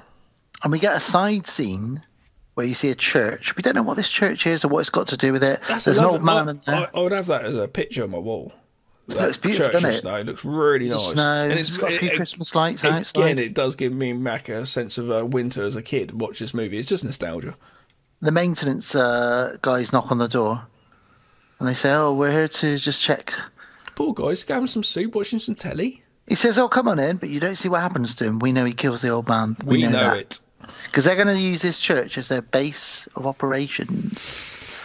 Yes, that's what they're going to do. Because essentially, should we say what's going on now with the plot? Yeah, let's go for it. So basically, they need to set up this operations because this is where it comes, because we know this twist later on. You've already said it, so we're spoiling it if you haven't seen it. But later on, the army that's brought in are actually in cahoots, and it's all planned. So we've got to imagine all of this stuff's all planned. Them getting that happening and an army being called, they knew that was going to happen. John McClane just happens to be there as well. It almost does. Place at the wrong time, Gav. It almost adds up at times. It does get like that can't be right. Do you know what I mean? But so they make this. Basically, there's this drug smuggler, cocaine smuggler, who's also a very big general. He's more than a smuggler. He's like the the drug baron of the world. His name's Esperanza. And he's going to be worth a lot of money. Yeah. He's been extradited and been brought into America, probably to sort of be on trial. And obviously, you've got Army Guy. He's in handcuffs on this big old airplane. Two guys. You'd think there'd be more people if he's that big on that airplane with him instead of one kid. This plane with Esperanza on it should be full up with people, surely. It kept reminding me of the plane on the Monster Squad that they're transporting Dracula's coffin on. I don't know why. Probably the same one. They probably use Fucking the same prop. Lunatics. Anyway, and basically, old Stuart, Colonel Stuart, and his men are going to set up an operation and take over, which is just a gnarly thing. And what they do is just really fucking full on when you think about it. Take over operations and take out the tower control at an airport. Take control because they want their airplane with this guy in to be taken to where they want to be taken, where they can get him out and they can all safely go away. That is the plot. And the way they do it, the way they're going to do it is they're going to turn off all the runways at Dulles Airport right on top of Christmas. I was with them in shock, like, what would you do when that happened, you know? Right on top of Christmas, where it's very, very busy, so all the planes are circling above the airport and none of them can land. They're all slowly running out of fuel, and that's how they're going to hold everybody to ransom. If they don't get what they want, these planes will start dropping out of the sky. And the Jaws reference, the captain of the chief of police at the airport won't shut the airport down. Yep. That is what's going on, and it's quite a gnarly thing for what they end up sort of doing with this. It's real full-on, like, we don't really give a fuck. Well, it's terrorists, isn't it? It's proper terrorist activity, yes. I've got to say, like, this and the first one, they feel like real terrorist plots. You know. Now, this is probably one of my favourite scenes quite early on, is where John sees the package. He spots the two guys going into the room and he says to the guy, you got a key for this door? It's before that. He's sitting there having a fag. Oh, yeah, and he's watching them. Yes, he's smoking all the way through. Because it's at the airport and on the airplanes, you could just do that. Just smoking on the airplane. Smoking a cigarette. And just look at the bar, just looking over, and he just sees these guys who do stick out as slightly sketchy. One of them's touching his head the old time because he's got an earpiece, which is like checking out the weather report. That's just like, obviously, you know, they put his package down and they swap packages with their feet for whatever reason. Oh, yeah, because they're going to go to this place. Or no, he doesn't swap it, he just kicks over this package. The other one picks up. John McClane sees this and then watches those guys, starts following them, watches them walk into a staff-only entrance somehow. It's because he's never off duty, Gav. John McClane is always on duty. Yes. So he goes up to the door and sees one of the cleaners and is like, yo, have you got a key for this? He says, yeah, why? He goes, because I want you to open it up. I know, I love his delivery of that line. Yeah. Because I want you to open the door. And he lets him in. He says, you got cops? You got an airport cop here? Go get him. He's like, somewhere. And he goes, go get him. He's just so good. I feel like by now Bruce is really comfortable being John McClane. You really feel it. It was a couple of years later, yeah, absolutely. He's started doing a lot more things as well. We did say, though, you did mention it earlier on, but he did in between this. After seeing these guys go up to the cops to say, hey, officers, I just wanted to say I saw something, and that's when it's the guy from earlier giving him a parking ticket. So he doesn't bother saying it, which seems a bit like, well, you should still say it, but I guess he knows he's an inept policeman, so he's not going to do a good job with it, and that information just laugh at him, so he doesn't bother. But yes, he does ask this kid to go and get the security cops, the airport cops. And he goes into the room, and we're one of these back bits of the airport that we've all wanted to see as a kid, with all these huge conveyor belts with luggage all over them, flying all around the place. And he sees the two of the baddies, and they're doing something with some luggage, and he says, hey, who are you two? You shouldn't be in here. And he's like, oh, we work here. Yeah. And they don't work there. They pull out guns, they shoot at John, he shoots back, and we get a bit of a shootout and a bit of a punch-up, jumping on and off of conveyor belts. John grabs a golf club and uses that, but he's not very good at fighting. These guys are all, I feel like they all train naked with William Sadler because they're all quite good at kung fu. Yeah, I imagine they have some regiments of that. It's a real game of cat and mouse here on the conveyor belts. It's a real good action sequence put together. So, get your hands down Rennie Harlan. It's quite a good sequence put together here. And he loses his gun very early on, doesn't he? That's what you say he picks up the weapon. It's John McClane. He keeps losing his gun. Yeah. My favourite bit is later on when he loses his gun. My favourite, sorry. And it's on the conveyor belt, and he manages to turn the conveyor belt back on and get his gun just before that guy's. I know. It's a good. That's a good. Really good setup. Yeah, I love the fact that as soon as this went down, as soon as he saw, this is how I reckon it went. As soon as he saw the two people and something dodgy going out of fingers, they're up some bad guys. I bet he thought to himself, "This gives me fucking chance to get into a little fucking tin box again and go do some crawling around." The first thing I'm do is I'm looking for those fucking air vents and I'm getting in them because he can't wait to get in the air vent. How can this shit happen to God twice? It's like, you fucking love that shit. Do you think he's got a bit of a fetish for being crawling around inside? I reckon it's like a sexual thing where you just get off on being like a little fucking microwave mill. Brilliant. He likes his feet being abused, and he likes being put into little tight spaces. Don't we all? Help! Carry on. So, what happens next?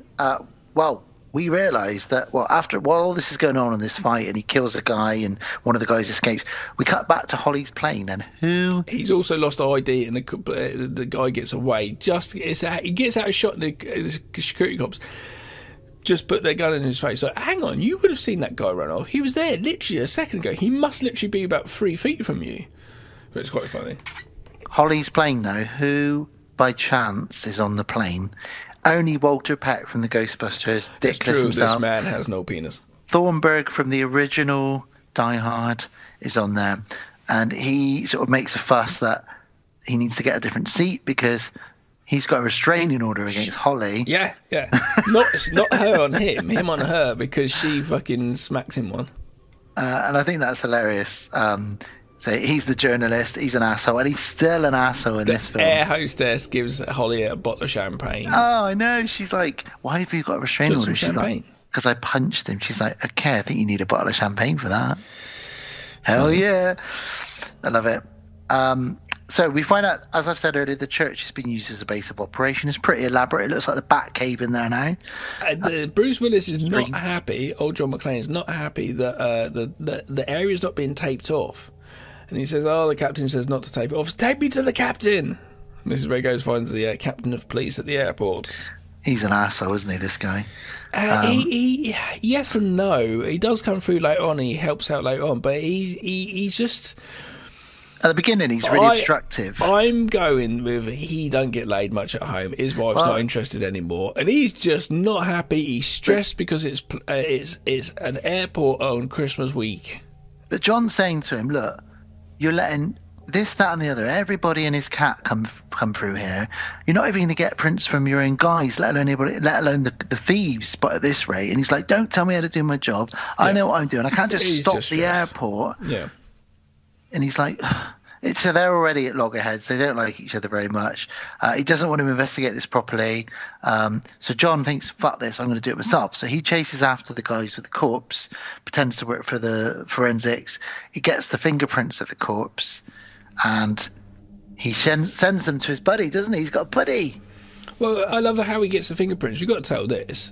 So this guy hasn't done anything. They haven't taken prints, this guy, anything. So he's just like, fuck this. So he goes up to this lady at a desk and just grabs her ink pad and some paper and goes just up to the guy and says, hey guys, hang on, just got to get this guy's prints as a new FOD from the PSA, from the ABC up there, and just gives him a load of shit. And they're like, shouldn't you be doing this at the morgue? And he's like, no, it's changed. And he gets the fingerprints, and then he goes back to this lady who he ends up flirting with a little bit. She definitely wants his Die Hard. He flirts with her though when he mouths "thank you."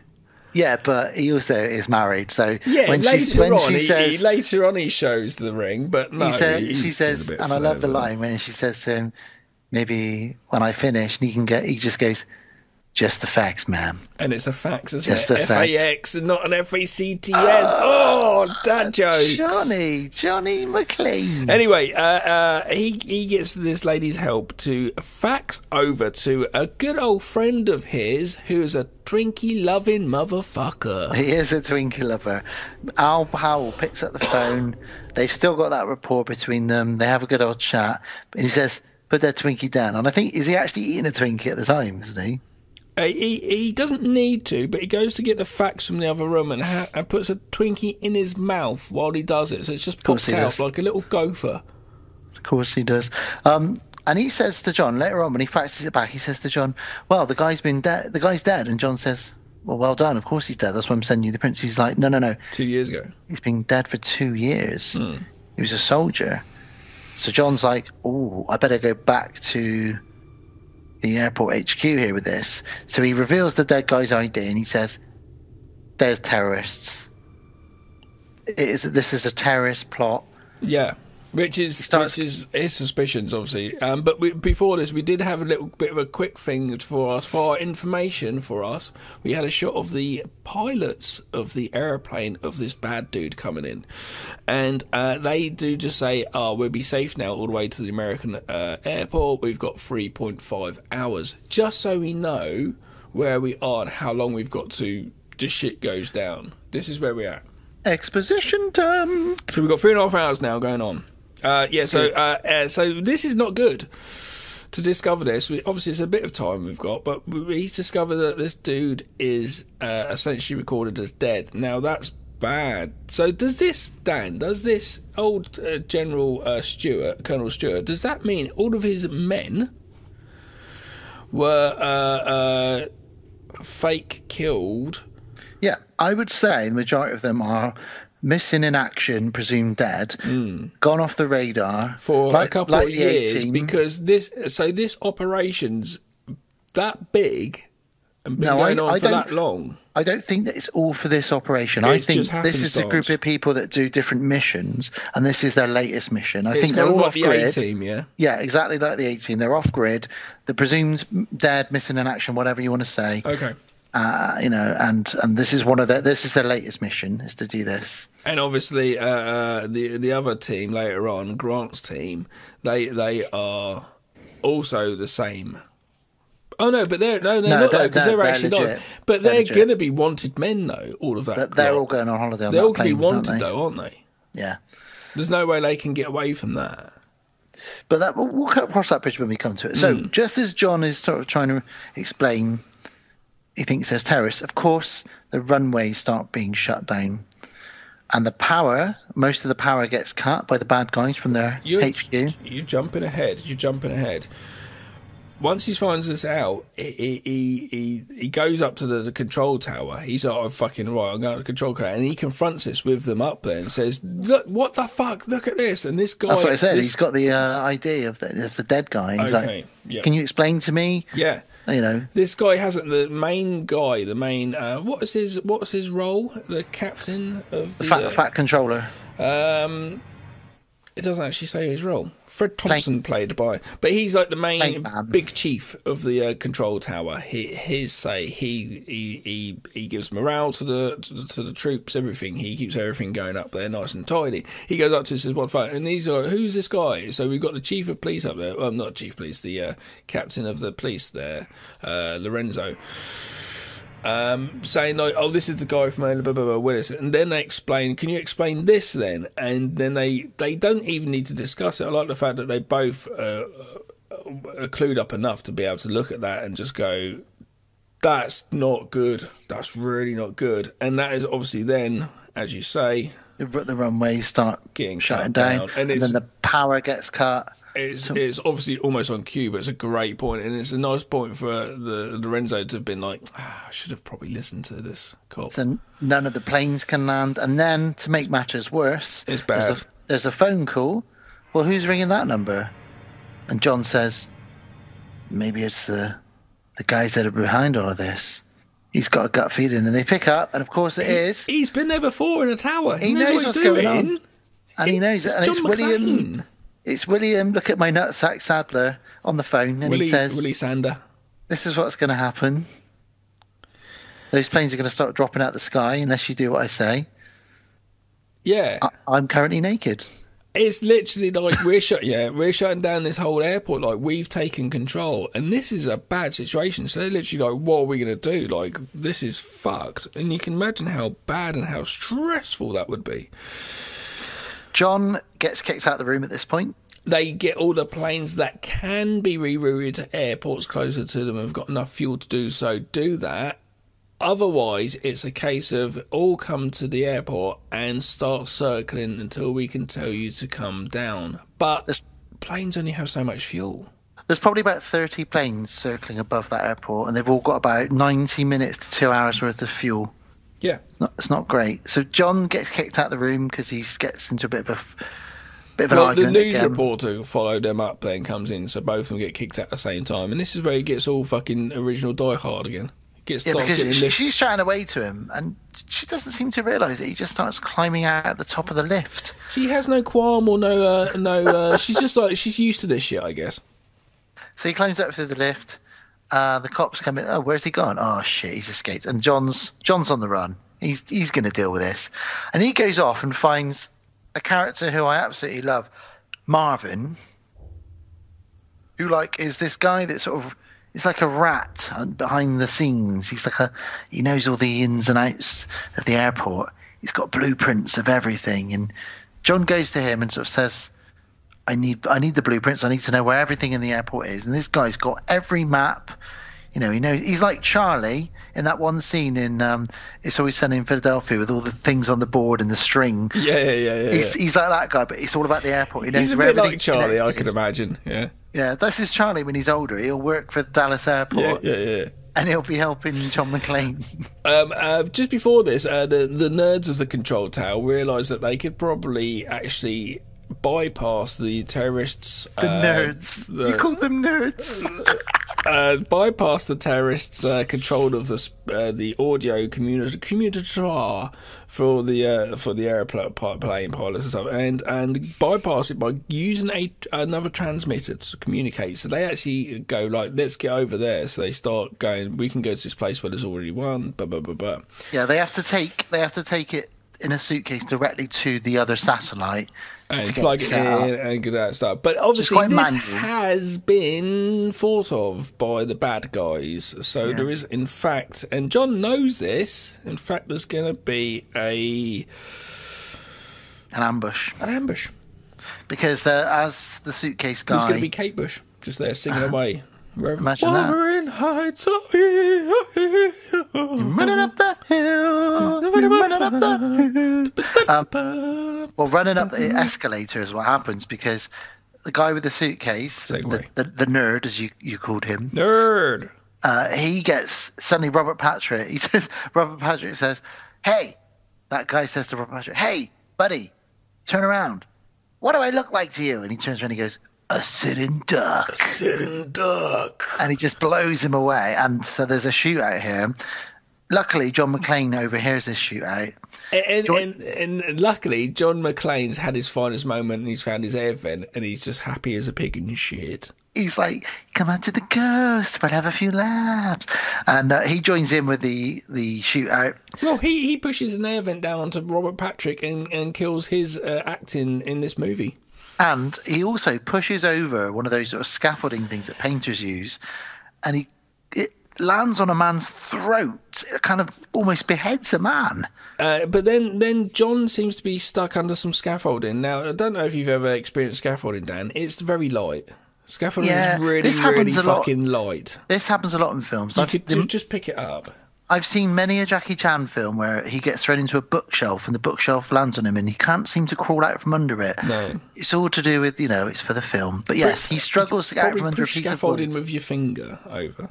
But luckily, his gun is on the conveyor belt, so he uses a pole to turn the conveyor belt on.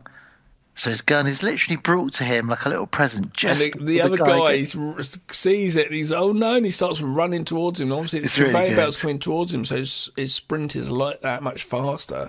And it's a very good action scene. And this is here again, the dun dun dun dun dun dun dun dun dun yeah. Music plays. I know what you mean. It's great. It's a really good scene. You're really with John.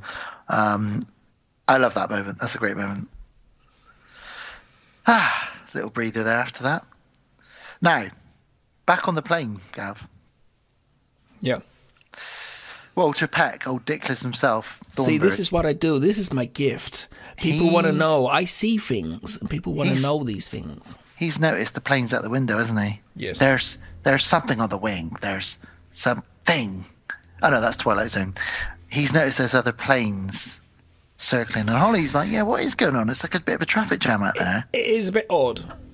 And if I saw that out the window, I'd think, this isn't good. No, because like that's if you just keep looking out your window for the next half an hour and it's just the same thing, you're like, that means we can't land. I've seen 1 or 2 planes out of the window of the plane I've been on, but they can see about 6 or 7 or 8 planes. Yeah. No, circling with them. Have you ever had any bad airplane situations? Obviously turbulence. We've all gone through sort of turbulence. Everything turbulence. Fairly bad. Have you had an airbag come down or anything? Or no, I had one funny moment in Japan where, as we were walking as we were boarding the plane, we hadn't taken off obviously because everyone was still filing on. There was a massive earthquake. Wow. And that felt crazy. And the lady just said to me, that was an earthquake. The air stewardess, she said, it's an earthquake. And I was like, okay, it's fine. We get them all the time here in Japan. But I was like, fucking hell, that was weird. The only other thing I had once was I think I was coming back from Canada, and we had some turbulence, which I'd dealt with before. But one guy started freaking out, screaming, and there was children on the plane, and he was really said, we're gonna fucking die, help me. And he lost his mind, and they really had to try and calm him down, and there was kids that were getting upset. And actually, even though I knew that we were going to be fine because it was just a bit of turbulence, he made me panic a bit, and I thought, are we going to die? Is that what's going to happen? Isn't that funny though? That's just that suggestive thing going on. It was horrible. It's very, very common for that crowd suggestiveness to happen, from one thing just domino effect to another. That like sense of panic. Very what easy about for you? people. No, not really. I slept through an earthquake in San Francisco, but no, because it's such one of those things. No, not really. Not that I can think of. I think most of my airplane rides have been pretty good. Do you know, several years ago there was an earthquake right here in Bristol. Do you not know? I was washing up in the kitchen of this house. What was it? 2, 3? I've no idea. All I know is I was washing up and I didn't so much as feel something. I just sensed something weird, and then a couple of things like a pen and something else fell off a shelf in the kitchen. Do you think it's ghosts? And I thought, that's a bit weird. Didn't think much of it. And then about an hour later, it was like, earthquake in Bristol, felt by lots of people, and I thought, that was what I felt. How strange. Yeah. Weird. Let's get back to the movie. Let's get back to Die Harder. So they are freaked out a little bit by what's going on out there, so they discuss it a little bit. Well, he's got a buddy, hasn't he, who's got equipment that can tune into the pilot's radio. One of his crew members, because he's a reporter for TV, he's like, have you still got that stuff? He says, what? Oh, of course I've got stuff. Wouldn't let those idiots pack my stuff? It's so brilliant. Can you radio into the cockpit and listen? He says, of course I can. Right, get on it and let me know if you hear anything weird. Oh, okay. And that's what he sets his buddy to do. McClane speaks to Colonel Stewart. He got a bad walkie-talkie off the bad guy that he shot. Yep. And he says, ho, ho, ho. Now oh, no, he doesn't say that in this one. Sorry. He speaks to him, but Colonel Stewart calls the planes in to land. No, he can't speak to him because the walkies are coded. He's really pissed off. Later on, he's super happy when he gets one. He tries to he can't do anything at the moment. All he can do is listen. So he listens. Him and Marvin listen to what's going on, which is him pretending to be the air traffic control and saying, come on in, and we lost you for a few moments there, but you're welcome. You're good to land now. Come on in. No, before that, he comes onto the control and says, "Hey, hello, Dulles Airport. Right, okay, this is what's going to happen, but you haven't been playing the game properly. Now we need to explain to you." John McClane then gets on another talkie and just butts in the conversation, which kind of provokes him a little bit to say, "Okay, I'll show you what we could fucking do." Yeah, and he doesn't fuck about. Goes to a London airplane, which is coming in from Heathrow or Gatwick or something. From London, and says to him, like, okay, you're ready to come in there. Goes, thank God, we've been worried wherever you are. And is this the guy from Star Trek that's the pilot, isn't it? Yeah. The Courtier. Yes. He's in some gangster movies as well, Guy Ritchie ones, I think. And everyone in it is very British. I know he's in Layer Cake with Daniel Everybody Craig. in this is like, oh, goodness me, we're going to be landing now. Well, lovely. we're like British Rail, love. We may be late, but we get you there. Oh, God, fucking crash that plane. 80s and British Rail being late was like the most important news going on at the time. There's nothing else, really. So they recalibrate the sea level by 200 feet. So basically, the aeroplane thinks they've got another 200 feet to go down, and they haven't. And it's so clouded and foggy, they can't really see it until it's too late. And John McClane's like, oh my God. So he gets over to where this is going to be going on. And he gets a couple of sticks on fire, climbs up this fucking vent and just starts waving because there's no lights for the airplane and we've got no signal to go down. They say, who's that? Who's that on the runway? I think that's McClane. McClane! Yeah. What a fucking hero trying to do that. But that plane, when it's a good idea. It's a really good idea. When it hits the runway, it's bad. It just goes up. This is a movie which you're not looking at CGI with explosions. You're looking at some explosions. And also, it's the sort of movie you don't watch when you're on a plane, really. No, Sarah, don't watch this. Because the reason that goes up in so much fire, that plane, is because planes carry jet fuel. And jet fuel is so flammable that this plane just goes up in a giant fireball. It's on the wings, isn't it? Yeah. It's just... And this is the terrorists' version of... This is what Hans Gruber did in the first Die Hard movie when the Nakatomi guy said, look, I'm not going to play ball with you. He said, okay, no problem. Bang! And he killed him. Yeah, it was showing them a lesson. This is them showing them a lesson. For you. Yeah. Just to show you. I needed to do it once. And you know, it's a real cunt move, the fact that it brings them in so calmly. We've got you. Come in now. No worries. Here you come. We've got you. It's just like, wow. And so they're just like, this is not good. And John did provoke them a little bit, but they were going to do it because they said, this is a lesson now. Don't do it again. John actually cries here. He's angry, but he cries at the same time. That includes our lesson this evening. It's horrible. And he cries, and this is not the first time we've seen John cry. He cried in the first movie. He wanders around now fucked up. It's almost like the end of the movie and he's lost. He really just wanders around a bit like, what the fuck? And because obviously he's thinking about his wife's going to crash and be the same as these people. He almost there's what part where he sat on the steps when they're going through the wreckage and they've got a blanket around him, and it's almost like he almost expected his wife to be on that plane. Yeah, he's treating it like that was my wife, but it wasn't. Well, he realised he's realised he's helpless. There's no survivors, no survivors at all. Peck's fella, who's got the receiver, says that it's really weird. There's nothing coming from control tower. It's just a beacon beeping, beep beep, beep beep, beep beep, and that's wrong. So. If I was up there, though, and I was Peck or one of these guys, I would have that, you know, when it was like that moment when we collectively had that, what the fuck with this coronavirus.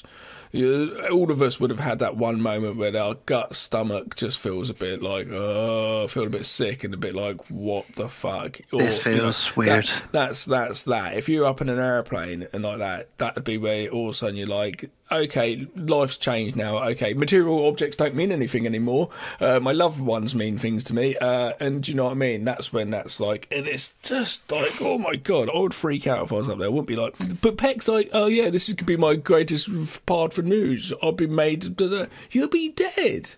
It's crazy the way his career overshadows his fucking... We should also mention that the air traffic control boss sees John after this explosion and goes up to him and says, look, Holly's plane has got 90 minutes of fuel. So he says he wants to let him know, like, she's not dead, but she's got 90 minutes of fuel on her plane. Just want to let you know. So he knows that. And again, Gav, like you said earlier, when they said we got 3.5 hours, now we know we've got 90 minutes for Holly. So the film is again informing us of where we're at. Yeah. The army arrives. This is General Grant. In their helicopters. John Amos. Yes. And John Amos, who was in Coming to America, The Fresh Prince of Bel-Air. Seen him in lots of things. Very intimidating man. As you know, I like with movies. I like it when the cavalry comes in. It gives you that little. In a horror movie, it's more obviously it's better in a horror movie because it's a lot more hardcore in a sense. And this is an action film, but it gives you that sense of great. These guys are going to help us out. And there's a bit of a back and forth for a moment between Grant and McClane. A little bit. Who the hell are you? I'm John McClane. Oh, yeah, I've heard all about you with the Nakatomi Plaza. So he's a bit famous in the first movie. Before this all happened, Colonel Stewart must have been on the phone with Colonel Grant and been like, right, there's this John McClane character. He doesn't even know about John McClane. So this Grant guy must be like the best actor in the world. He has to freestyle this whole repertoire back and forth with him and getting on his side and becoming a bit more trusted later on. Get this guy out of McClane's face. I thought you were an asshole. Yeah. You're just my kind of asshole. That's what he says just after the Lorenzo bit. Get him out of Mr. McClane's face. This bureaucrat out of Mr. McClane's face. Yeah. And so it's really amazing that really then he can naturally freestyle his acting and have this whole thing going up on his head as well as everything else going on. So, you know. And to bullshit him further, he says, John, all we're here to do is take down Colonel Stewart. And we will do that no matter what. And you're like, oh, okay, well, these guys mean business. But they must be like, who is this fucking dude? Like, fuck's sake. Who is this sleepy cop with dirt all over him who's always smoking cigarettes? Harley! He hasn't even got any fucking shoes on. And a vest. The airport secret signal, and they figure out that there's a way. Just to jump ahead, they figure out that there's a way that they can use that signal to broadcast, a voice signal. We can pump up the wattage. Okay, let's do it. Oh, it's all technical bollocks, but it works in these sort of films, doesn't it? It does. It's always like, let's reverse the polarity, and it's like, what does any of this mean? Let's cross the streams. Who fucking knows? So they managed to do it, but this time, obviously, Peck's man's on patrol and listening and monitoring what's going on. Hears this and says, "Quick, listen to this," and he's recording it on tape. Peck. Yeah, and he's recording it, and basically they're saying, "Okay, this is what's going on. I've been told." This is Barnes. He says, "I'm now in control of telling you guys exactly what's going on from 5 o'clock this afternoon," or blah blah blah blah. Explains what's going on. Peck's like, "Great. This is my chance to shine. I get me phoned in on the telephone to the live on air to the breaking news story." Blah blah blah. Because he's a twat. And what's great about that scene, just to jump ahead, is when he's doing that, he starts actually looking in the mirror himself and like running his fingers through his hair, and he's going, "This is my duty to inform you all." I love the fact he doesn't realise. Obviously, it is what you am. If you're a photographer and you saw some shit going on, even if there's a chance you're going to die, if you're that much into your thing, you're going to pull out your camera and just start taking photos. So I get it, but he might possibly be dead. So I don't know why he's looking for his future. Yeah. Anyway, he does that. Well, John's very happy though. He gets very excited because they actually find a walkie that he can actually use. Yeah, and also let's not forget to mention that on the Esperanza's plane, because it's approaching, there is now a shootout on that plane, and he sort of takes control of that plane. Yeah, which I've assumed the way it was going to be in movies. We see this thing happen. Everything gets sucked out of the airplane. I guess they weren't high enough for that to happen. Maybe. But still, cabin pressure is being dropped, and it's not good because obviously, I guess eventually he's going to pass out because the pressure's not leveled enough to breathe. I presume. That plane sort of crashes and slides along a bit, and John heads over. This is where he's underground. Freedom! And he tries to get out. Not yet. Oh, yeah, that's a really good bit. Horrible bit. It's so tense. He's trying to get out from under that grate, and the plane's just coming towards him. He looks up. It just pushes the grate up with his head, looks up, and basically the front wheel of the plane is on the floor. It's going to actually roll over his head, and he's just trying to get up this heavy grate. I would almost gone back down, let the plane go I would across, have then gone gone down. up. It seems silly, but then again, it's an action movie. He gets out and gets on the plane. No, the guy comes out, opens the door, says freedom, and he says not yet, and knocks him out. And then he gets on the plane, and the baddies arrive, and they say, "That's not good." John McClane, consider this. What does he say? Consider this a soldier's funeral or military something. funeral or something like that. And they start just shooting. fill it full of bullets. And then go, we got some grenades for them. He says, give them all. He says, men, have you got your grenades? And they all go, we've got 3 each. And he says, wow. Use them all. So there's like 10 men there, and they all got 3 grenades. They all bung them in the plane. So John thinks, oh, fuck. And then he sees a little thing on the behind the seat that says ejector seat, and he thinks, I know what I'm going to have to do here. So he jumps in the seat, and he's literally got seconds, pulls the ejector seat lever, blasts out of the plane. And you got that shot of him coming up. It's obviously like a rear projector, so I it looks a think little bit it's sketchy, brilliant. but it is a great shot. RJ When I said how first great saw that- he loves that shot. Yeah. When I first saw that scene, I thought, I remember thinking, or maybe I even turned to my dad and I said, I don't think like there'll ever be a stunt better than that. I remember seeing that and thinking that was the best stunt that there was ever going to be ever. I can't wait. I let Jay watch Die Hard for the first time last year, but I can't wait for Elijah when I start showing him 80s action movies. I can't fucking wait. Same with you, Jack.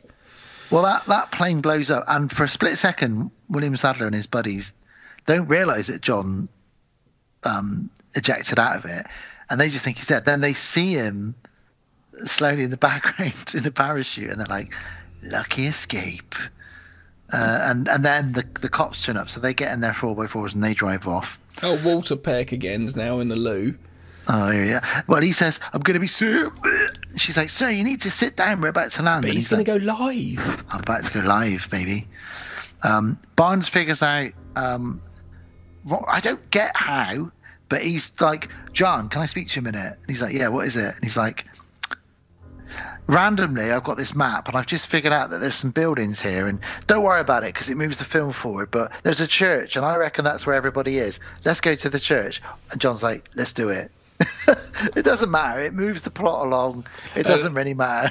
And they find out it is. It is. Oh, this is a great. This bit now. It's like a different film now because we're at the airport. Yeah. So they go to this church and he sees that guy. Maybe he's just. What does he say? Maybe he's just out on patrol. And he's like, well, no, he's on patrol. So he's walking backwards and forwards on his own footsteps. Yeah. So John jumps over and he gets into the fight with this guy. And it's a really brutal scene, actually. He's fighting the guy. The guy's about to stab him. And John grabs an icicle. And it's like something out of like Black Christmas or something, because it goes straight in his eye. It's almost like a horror movie kill, isn't it? Yeah, and when it melts, though, it's just going to have this squashed eyeball. It's nice. The army shows up. In their white snow camo. All nice and icy white. And they break into the church, but there's C4 everywhere. So the baddies have left and they're about to blow the church up. Yeah. So this is quite risque, really, though, isn't it? Because the army guys already knew that there's going to be explosives going to be going off soon, but they wanted Ned to say, "Look, the explosives, we got to get out." But are they real explosives? Probably not, because the baddies also switched to blue cartridges, which, as we find out a bit later on, are blank. We don't see the. But they do need to blow it up anyway, though, because of the fact that. Yeah, maybe it is. They can take back control of the tower again. But they've got what they've wanted, so really it shouldn't matter. So maybe they don't. So maybe you're right, because we don't see the church actually blow up. None of this matters, Gav, because we're about to see one of the most 90s things you'll ever see, which is a snow ski chase. Have you ever ridden a snowmobile? No, but this is... They are fun. So 90s now. Snowmobiles chasing each other around, men in white, like, you know, Star Wars, like when they're on Hoth, those kind of suits, shooting at each other. John McClane on one of them. He steals one of them as well, and he's trying to drive it along. And it's just, I looked at this scene and I just thought, this is a 1990 film, 100% through and through. Yeah. Absolutely love it. Great stuff. There's a bit of a shootout in the snow. They think they've killed him. They think they killed him, and then the army are all in the back of that van. Well, John McClane doesn't understand though. He's got a machine gun. He shoots them as well. Later on, he realises though, doesn't he? He says, "I had him right in my sights." Yeah. So in the back of the Marines van, they're all joking around, and there's one guy, and he says, "Man, I wish I could have been with you guys in whatever mission it was." And one of them says, "It's a shame you weren't, because then I wouldn't have to do this." And he just slices this. Again, it's a real horror movie kill. And you're like, oh, shit. At this point, that was when I remember thinking, no, they're baddies. Yeah. Crazy. Yeah. It was such a shame for that poor kid. But, yes, so he's not as corrupt as them. But the news team's going live. Walter Peck. He calls the studio and they say, right, we're going live in 5 minutes. We've got the news story of the year here. So they just go for it, and he's basically saying, I'm on a plane. There's loads of planes above the airport. Terrorists have taken over. This might be my last ever report. But you know who I am. I'm going to win the Pulitzer Prize. I'm going to win this, that, and the other. And he's just a dick, an absolute dick. Back at the airport, John pulls a risky move. Fucking hell, he does, because he says, look at this, and he says what? And he just pulls a machine gun on that cop and blasts him. Yeah, and just starts shooting around. And the guy's like, what the fuck? Everyone's like, whoa! And he's like, they're blanks. Now, wow. Most cops would have shot him dead. Absolutely. Why didn't anybody shoot him dead? Don't know. Well, we wouldn't have had 4 more Die Hard movies after this if that was the case. This is true. Maybe we shouldn't. Maybe they should have shot him dead. Not 4 more, because there's only 5. Well, I count the advert that he was in for the batteries. Right. Airport chaos. Absolute airport chaos. Because Peck's news report is called a giant riot in the airport. Everybody's escaping the airport now. And Holly sees this on the news, which is no good for the airplane. So let's get old Granny's taser, and let's get to the bathroom. Yeah, what does she do? Taser's back. She zaps him. Does she taser him in the pec? I don't know. No, it's just in the stomach or wherever. I'd have done it in the balls if I was there. Yeah. Yeah, and he's knocked out, instantly knocked out. John. He sees the news lady, doesn't he? And he says, "Hey, whatever her name is," and she's like, "Oh, hi, Mr. McClane. I remember you." Samantha Coleman is her. That's it. Character's name. And they arrange something where Coleman. They arrange something where she gets in the chopper with him. The chopper. And they fly the helicopter over the plane. This is his idea. This is where John McClane is John McClane for the reason he is John McClane. They're like, what would you like to do with this helicopter, John? How can we possibly save the day? Fly it at the plane. I've just realised I don't know where my Die Hard 4 John McClane wife vest. I was about to say wife beater. Sorry, that's very bad terminology for vest. White vest is. I used to have a beer holder for like what you're drinking right now. I remember that. Yeah, I don't know where that went, and I don't drink anymore anyway. But yeah, the plan. I love his plan. Brilliant. I just want to fly the helicopter at the plane. And the guy's like, several times, the guy's like, I can't do what you're saying. I can't ram a 250-ton plane with my helicopter. And he's like, okay. He's not going to do anything, Can you float above it? And he's like, yeah. And then he's like, get it lower. And the guy's like, I'm trying. He's like, no, get it lower. And it's like, the rotors are going to hit against the plane. And John's like, get it lower. And eventually John just jumps onto the wing of the plane. It's like, what are you thinking you're going to do, John? It's hilarious, though. They have a door here for the airplane. What is a door on the wing? What use does that have to anybody? I don't know. You know. But John rams his coat into this little flap. It works well for Die Hard 2. He rams his coat into the little flap. So the airplane cannot take off. Yeah, because this is one of the little... He's a little flap filler. Air flap things. And this means that they go, well, something's wrong. It's McClane. Right, well, let's go get him. Do it right this time. Oh, don't worry about me.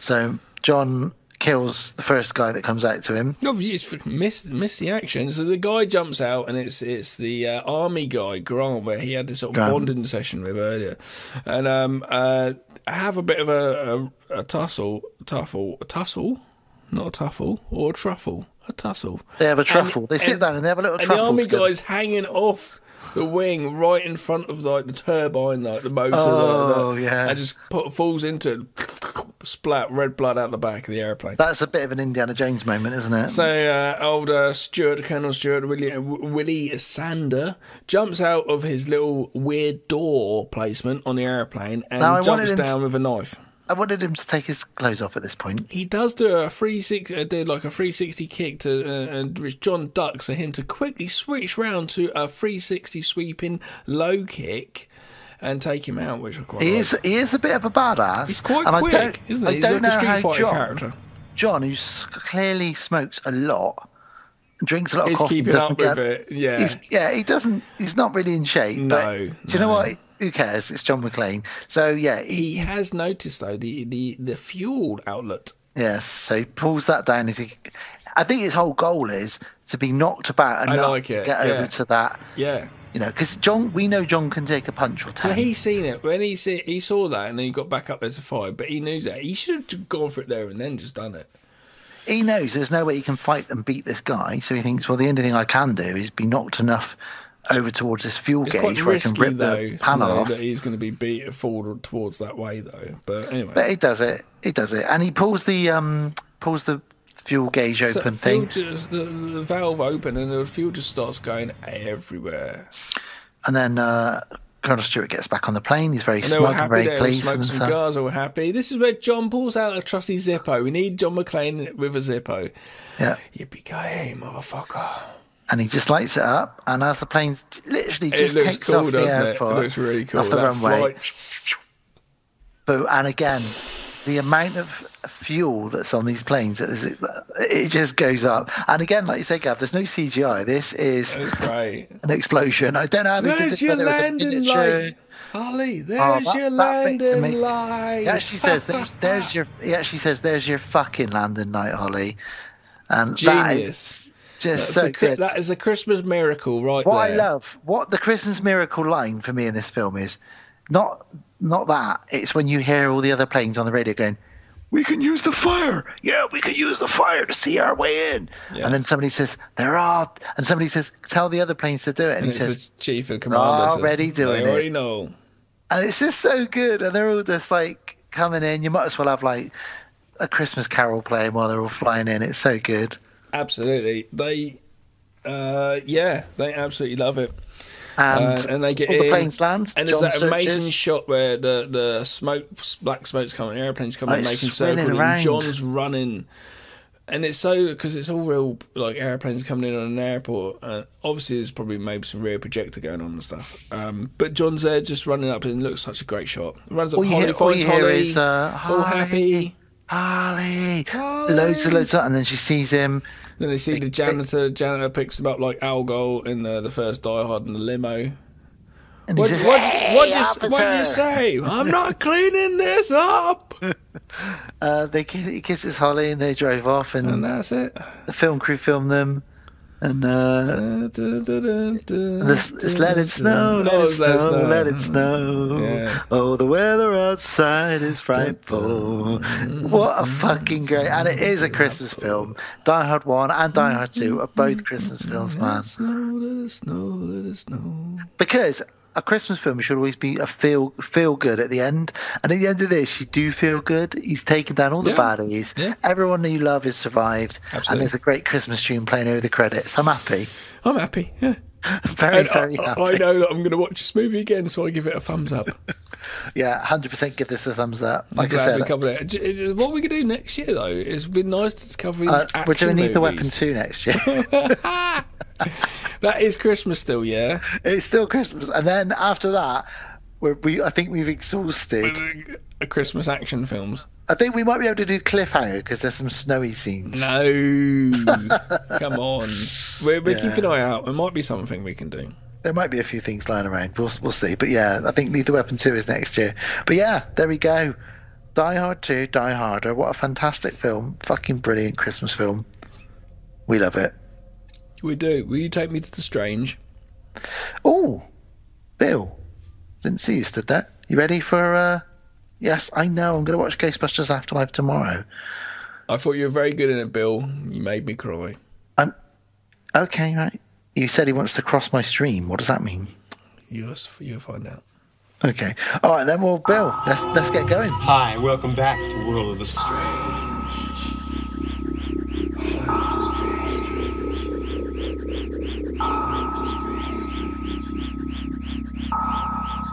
World of the Strange. Ho, ho, ho. World of the Strange, boys and girls. World of the Strange. Here we go. So, it's Christmas, Gav. It's Christmas time and Gavy's flat. And everybody knows he's got a hat.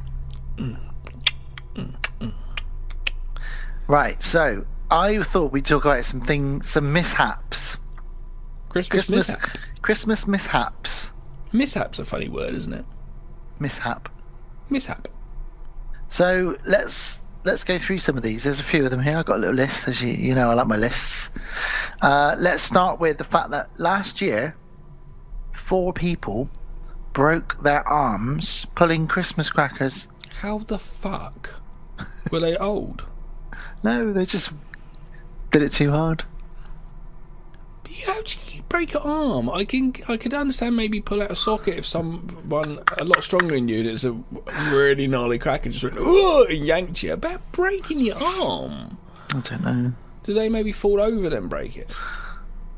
I know someone who broke her ribs coughing. Wow. And I thought she would. No, that can't be true, but it's apparently a very true thing. Okay, here's another one. A 4-year-old girl put a metal bell inside her ear so she could always listen to Jingle Bells. Now that's quite sweet, but she had to go to hospital and have it removed surgically. I can a imagine. metal bell inside her ear. But how long? Okay. Must be the little one who got stuck in there. It's one of those little tiny ones. Fuck. A 28-year-old woman was putting up ornaments in her house when the bar stool that she was stood on slipped.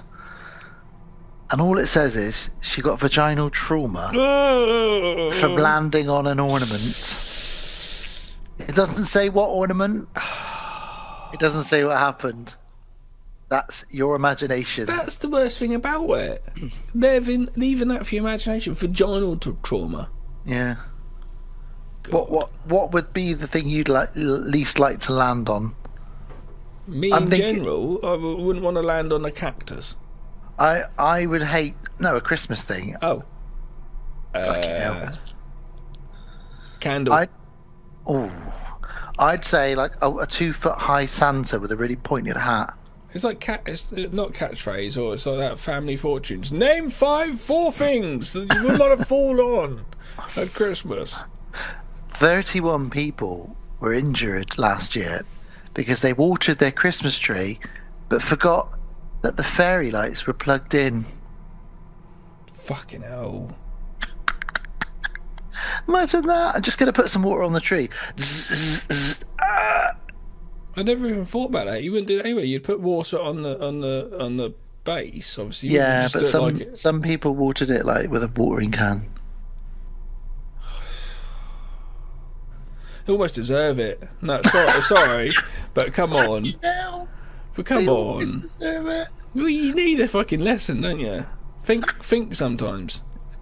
Just like William Sadler, you need a lesson. We drop one plane, that'll teach you a lesson. I thought you'd go back to his balls swinging in the air. That's a whole other lesson. A 36-year-old man accidentally swallowed a drawing pin while he was putting up Christmas decorations because he looked up and sneezed at the same time. And a drawing pin fell into his mouth and he swallowed it. That is unfortunate, isn't it? Oh, what a coincidence. Fucking hell. Swallowing a drawing pin is I not just good. swallowed there, but everyone like, fuck off, did you? I did. Oh, God. He looked up and sneezed and swallowed a drawing pin. Oh shit. That's bad. And that is not good. You don't want that rolling around your insides, do you? No, you'd have to go to the hospital straight away, and I don't know how they'd get that out. I don't know. A magnet? No. I suppose. Imagine pulling out a drawing pin. Oh no, you couldn't let that go through your body because that could really cut you up. Internal bleeding would be bad. 191 people have been hospitalised since 1997 because they've had to have parts of plastic toys removed from the soles of their feet. I can relate. The amount of times I've stepped on the kid's shit and just been in agony. Imagine having to go and having it surgically removed. That'd be bad, though. I think I heard someone stepping on a plug once, like the 3 pins sticking up, or 2 if you're in America or wherever. I had going through your foot. I had a metal Matchbox plane. Might have been a James Bond plane or something when I was very young, and obviously that the fin on the tail, I stood on that and it went into my foot and sliced into my foot. Nice. I had to go and have, I don't know if I had stitches. I was only little. I probably just had a plaster, but really hurt, a lot of blood. Not very nice. Sorry, I didn't mean to laugh. A 64-year-old woman sprained her foot when she dropped a 4-foot-tall wooden Santa on it. Yeah, I can imagine. That's Okay. I don't think anything of that. It's just All right. Well, how about this one? Watering Christmas trees, which are plugged in and turned on, is a fucking stupid idea. I don't expect that. How about this one? Well, I do expect it, but yeah, go on. 50-year-old woman standing on a chair. Age does not matter, surely. Hanging Christmas lights, and she fell and struck her rectum. What is it with the falling off into the private parts? So she calls felt what? She caused a rectal tear by landing on the tree branches of the Christmas tree. Her tree branches went up her bottom. Ripped her rectum. Rectum ripping Christmas tree. Rectum ripping time. I'm going to go out and have a rectum ripping time. Oh my god. Oh god, that sounds like a rapist motto, doesn't it? Oh my god. 5 people were injured last year as they were struck in the head by Scalextric's cars flying off the track. Look at it go, Billy. Dad, are you alright? Sorry, Dad. I'm sorry. Dad. Over 50 people were injured last year as a result of using a knife instead of a screwdriver to put batteries or assemble new toys for their children.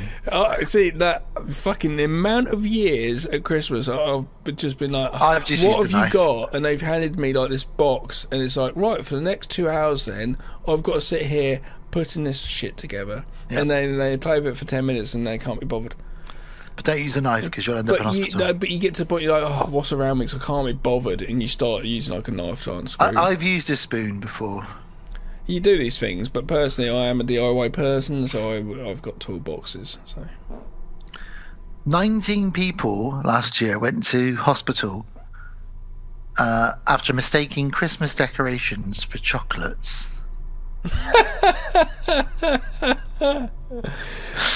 Mum, can I have one of these? Because they're hanging on the tree. So you know, like you get chocolates hanging on the tree. Can you imagine you get old folks who'll come along and say, "Oh, what's this?" And they're just chewing glass. You're like, Grandma, you're bleeding. What flavour is it then? No, you're bleeding. Your gums bleeding gums. I can't feel my gums. Yeah, they're bleeding everywhere. A 66-year-old man working at home was left dizzy because the wind outside blew him around and around. What? He went outside and he said it was very windy and the wind blew him around and around. They called the ambulance and he got taken to hospital, and they said, what happened? And he said, the wind blew me round and round. That's a very weird thing to happen at Christmas, and it's a weird thing to be like, it doesn't, I don't know, it seems very odd. It's not very major. And it's very minor, but it seems a bit strange. During Christmas, every year, around 80,000 people go to hospital for injuries such as falls, cuts, and burns. Merry Christmas, everybody. Merry Christmas. So I think the takeaway from all of this, Gav, is look out for your asshole when you're putting things up. Wear your metal underpants. Wear metal underpants. Don't sneeze when you're putting drawing pins up on things. And don't let the wind blow you round and round. Yeah. What was your funniest one? What was your worst one? Of those? Yeah. Worst is obviously going to be a rectum tearing, isn't it, really?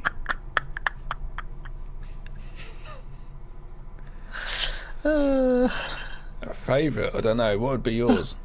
I think my favourite is probably, because it's quite specific, Scalextric's cars. That is a good one. Flying off the track. You can picture that, and it's quite a harmless. It's quite a harmless thing. The dad that gets I think maybe an old person eating a decoration, breaking their teeth, just crunching it up. This candy's crap. It tastes like blood. Grandma, it's blood. It's your blood. Brilliant stuff. Have you ever injured yourself at Christmas? I'm sure I have. I can't think of anything particularly. Oh, yeah. I think when I got my new bike, BMX, and went riding in it, I fucking just put my feet through the fucking front of spokes and went over the handlebars, smashed my face into the ground, blood all over me. That's funny, because I did the same thing with a skateboard, but it was Boxing Day. It was the day after, and I thought, there's a really steep hill near my parents', and I thought, I'm going to go to the top of this hill and I'm going to sit on the skateboard and go down the pavement. Mm-hmm.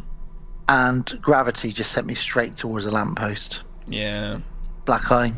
I used to like it at Christmas when I had to get like a bike occasionally once in a while. It would always be at my grandparents' house, and it'd be so exciting to go for a ride on my bike. I think roller skates were one of my favourite things. I'm not a roller skater, I'm a skateboarder, dude. Yeah, I had a skateboard too, but I loved getting my roller skates because I thought it was so cool. So there we go. Disco Dan. Disco Dan. Well, there we go. Bill, that was World of the Strange. Thanks, please take us out of here. Ho, ho, ho. Ho, ho, ho. That's all the time we've got for this week on World of the Strange. Next week, though, give me Ira. Hairless pets. Weird.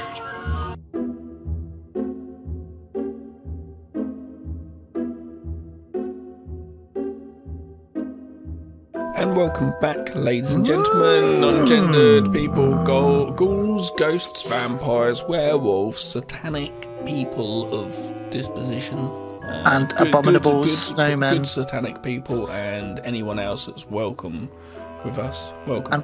And werewolves who are actually just killers in suits. Father Christmas. And William Sadler's bollocks. Welcome everybody back to the outro. Back for the final time. Mm-hmm. Hope it's our last one, it. actually. It's our last episode of 2021. Yeah, not our last one ever. Not our last one ever, although, sometimes feels like that because we've vanished for months at a time. But we're back now. Well, you should get an episode at least once a month. Yeah, we're at least once a month. We aim for every 3 weeks, but life. We'll just see what it is. Life. Yeah. But good one, that one. All my kids had COVID, so... I know, man, that's crazy. I don't know how you didn't. Well, I drank out of the same receptacle as Jay, who'd been who had COVID at the time, and I didn't have COVID. I never got it. Well done. You are superhuman. That's weird. But yeah, always love our Christmas episodes. Always have done. Those and the Halloween episodes are obviously my favourites. I love our birthday ones, but something about the Christmas one. I hope that next year maybe we can get together for a Christmas one, because it's been a couple of years since we've been able to do it because of bloody pandemics and shit. But still, Die Hard 2, always fun to talk about Bruce Willis and these action films. And I'm really glad to hear that. I was worried that you wouldn't be as into The Wolf of Snow Hollow, but it sounds like you were just a few points behind me on that one, so I'm glad that you like that one too. Great movie. Well, think of what we're going to do next year. I think we are going to do Lethal Weapon 2. And there's lots of other Christmas films out there. That new one that's come out? I think you've seen it. It's called A Werewolf Among Us. Is that one set at Christmas? That is a murder mystery werewolf film. It's funny that these two werewolf movies came out at the same time. That is... no, but it is wintry, I feel like. And Okay. that film, again, I think Wolf of Snow Hollow I prefer more than that one. And that one... I started off okay, and then for some reason went downhill. But then again, I should just give it another try.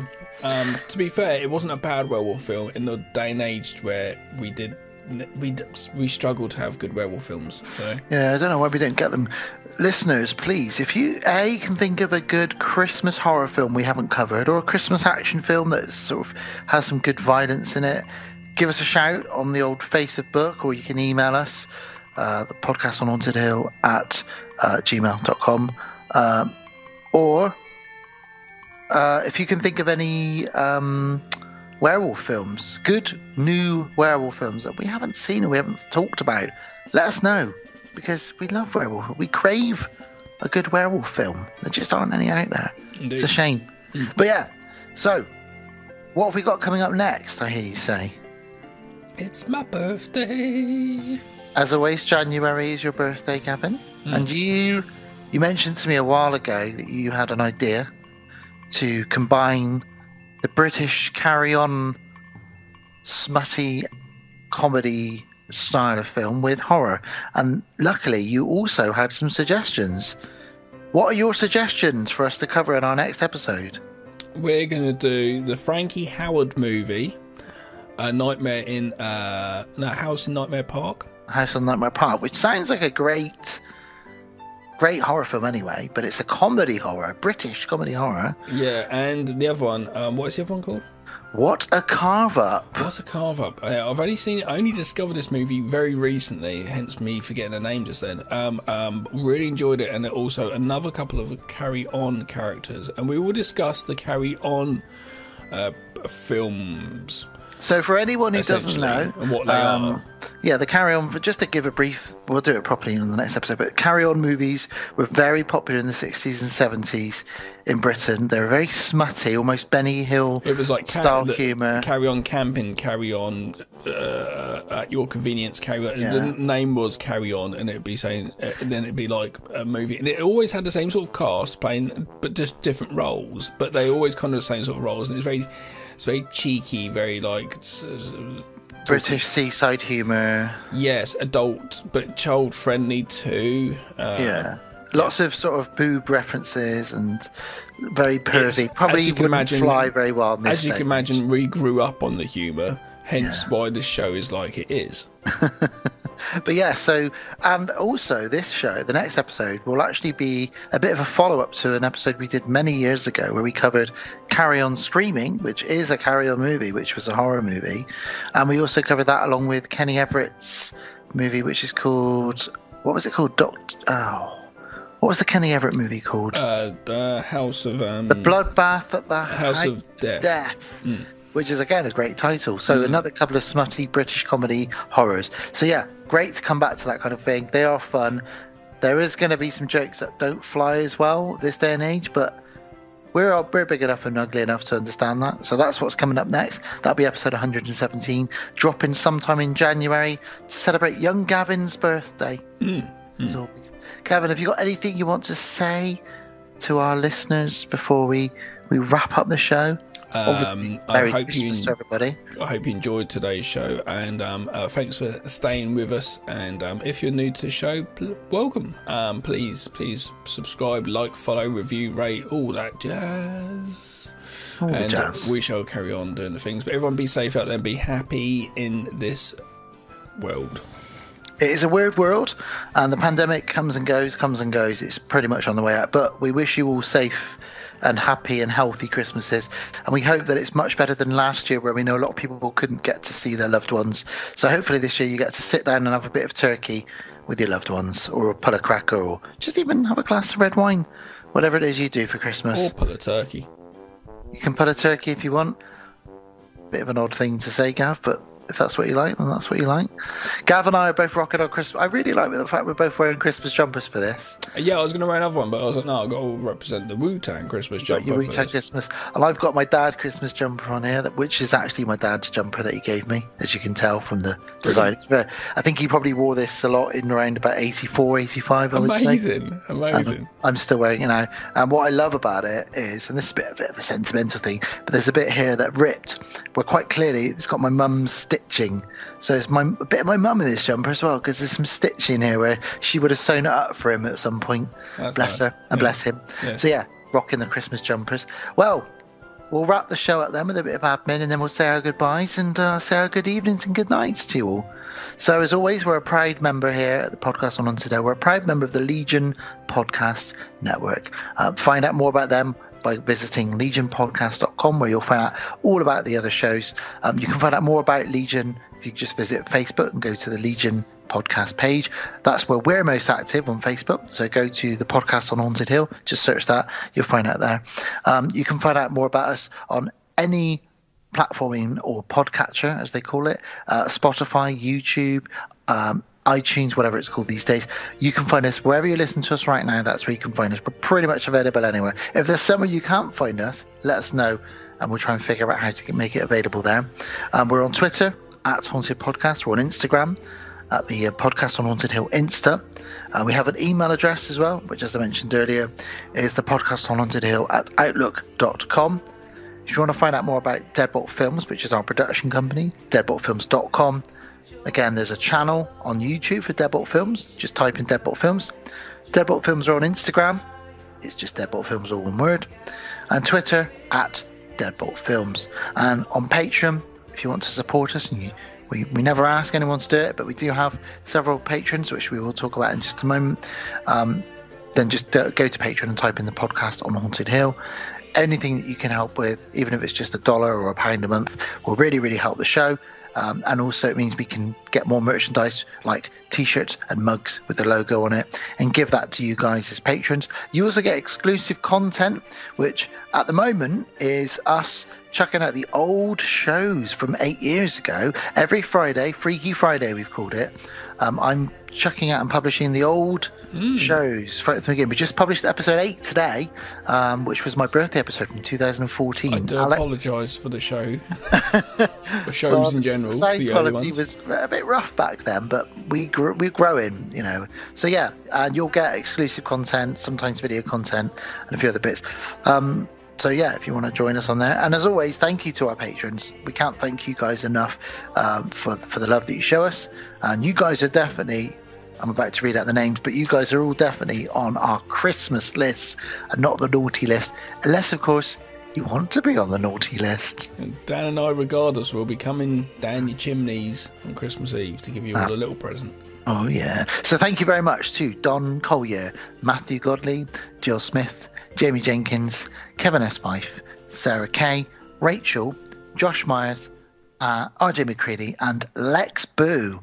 And talking of Matthew Godley... Thank you, everybody. Thank you all very much. Yeah. Talking of Matthew Godley, he actually had a question for us. Oh, brilliant. Which was... I'll read it out verbatim. Just finished watching A Christmas Story, the one where the boy gets a BB gun for Christmas. Matthew, I must let you know that this is one of my favourite Christmas films of all time. You'll shoot your eye out, etc., etc. He says, what was your favourite present you got for Christmas when you were a kid? Oh, it's very hard to remember, really. There's going to be multiple toys over multiple years, really. It's going to be the time when I think yours was Star Wars and stuff. No, I think yours was your Rambo knife, wasn't it? I did love my Rambo gun. Loved your Rambo knife. Yeah, he had the Rambo machine gun with the pump action to it as well. And the knife had a little compass in it. It had it and the little stuff inside it, yeah. And I threw it at my friend and it hit him in the eye. You did? Yeah, that's the one. I got in trouble. Yeah, that was a good one. Is that your favourite, do you think? I don't know. There's more. I remember one year getting a horror makeup kit. Oh, wow. That was super cool as a kid, you know. I think I had something like that. Yeah, we all sort of did at one point, I think. Yeah. Oh, nice, man. Oh, really cool. I think my present... I will. Well, at my folks next, I'll see if I can put out the photo books and see if I can find some pictures of me as a kid with toys around me of the time, and I'll take some snapshots and I'll put them up on the Facebook page. Oh, nice. Yeah, I've got a couple like that. So I think I got two. I think I might have two answers. One of them was I was about 5 years old, and I got Castle Grayskull. I've mentioned this before, but just the sheer size of the box that it came in compared to me as a 5-year-old, because that came out in 83, I think 84. So. Maybe I was about 6 when it came out. Did I have Castle Grayskull? I don't know. Maybe. But the sheer size of the box, and then my dad spent hours helping me put it together. I had Boulder Hill, Mask. Oh yeah, Mask Boulder Hill. That was a good one. And I've got a photo somewhere of me. That plastic boulder that came off. You press the button and it just rolled down. I've got a photo somewhere of me sat behind Castle Grayskull like it was my own little fortress, and it just dwarfed me. Because I was a kid, and it was just like, this is the best thing ever. But I think the other really amazing present I got was a bit older. I was about 9 or 10, maybe even... No, I was about 9 or 10. I got a Sega Master System. That year, that was the year I didn't speak to anybody for about 4 months, because I just had about 4 games in my room, and I just was glued. That's like my kids now. Don't speak to me ever. Just play games. Amazing. So yes, indeed. Right, okay, let's wrap this up, man. Well, there we go then. So that's Christmas. Thank you, Matthew, for your question. Gav, it's a good night. Thank you for coming. Thank you for being patrons. Thank you so much. It means the world to us that you enjoy listening to our voices, which is a crazy concept, really. It's a good night from William Sadler's testicles. It's a good night, and it's a Merry Christmas from a very tall, skinny man who enjoys dressing up as a werewolf. It's a very good night and a Merry Christmas from Bruce Willis as a microwave meal. And it's a very good night. TV dinner. It's a very good night and a Merry Christmas from Jim Cummings. Love it and Cummins, coming soon. Ooh. Spelled Gav? C-U-M. Yes, too much ejaculative conversation in this. Merry Christmas just to you, Merry Gav. Christmas. Merry Christmas to you. Merry Christmas to all of you guys. Have a real safe on what we do. Don't get too drunk. Don't drink and drive. Don't do heroin and drive either. And hopefully we'll be rocking out episodes enough that in a year's time we'll be saying happy 9th anniversary to the podcast on Haunted Hill, which is crazy. If we hit 10 years... That'll be 10 nuts. years podcasting. I can't believe we've been 8 years podcasting. Isn't that strange? That is strange. Some dedication, my friend. Dedication. Yeah, fucking great. Means you've put up with me talking absolute shit for 2-3 hours. The door swings both ways. Yeah, your door swings both ways. Take care, everybody. Be safe. Die harder.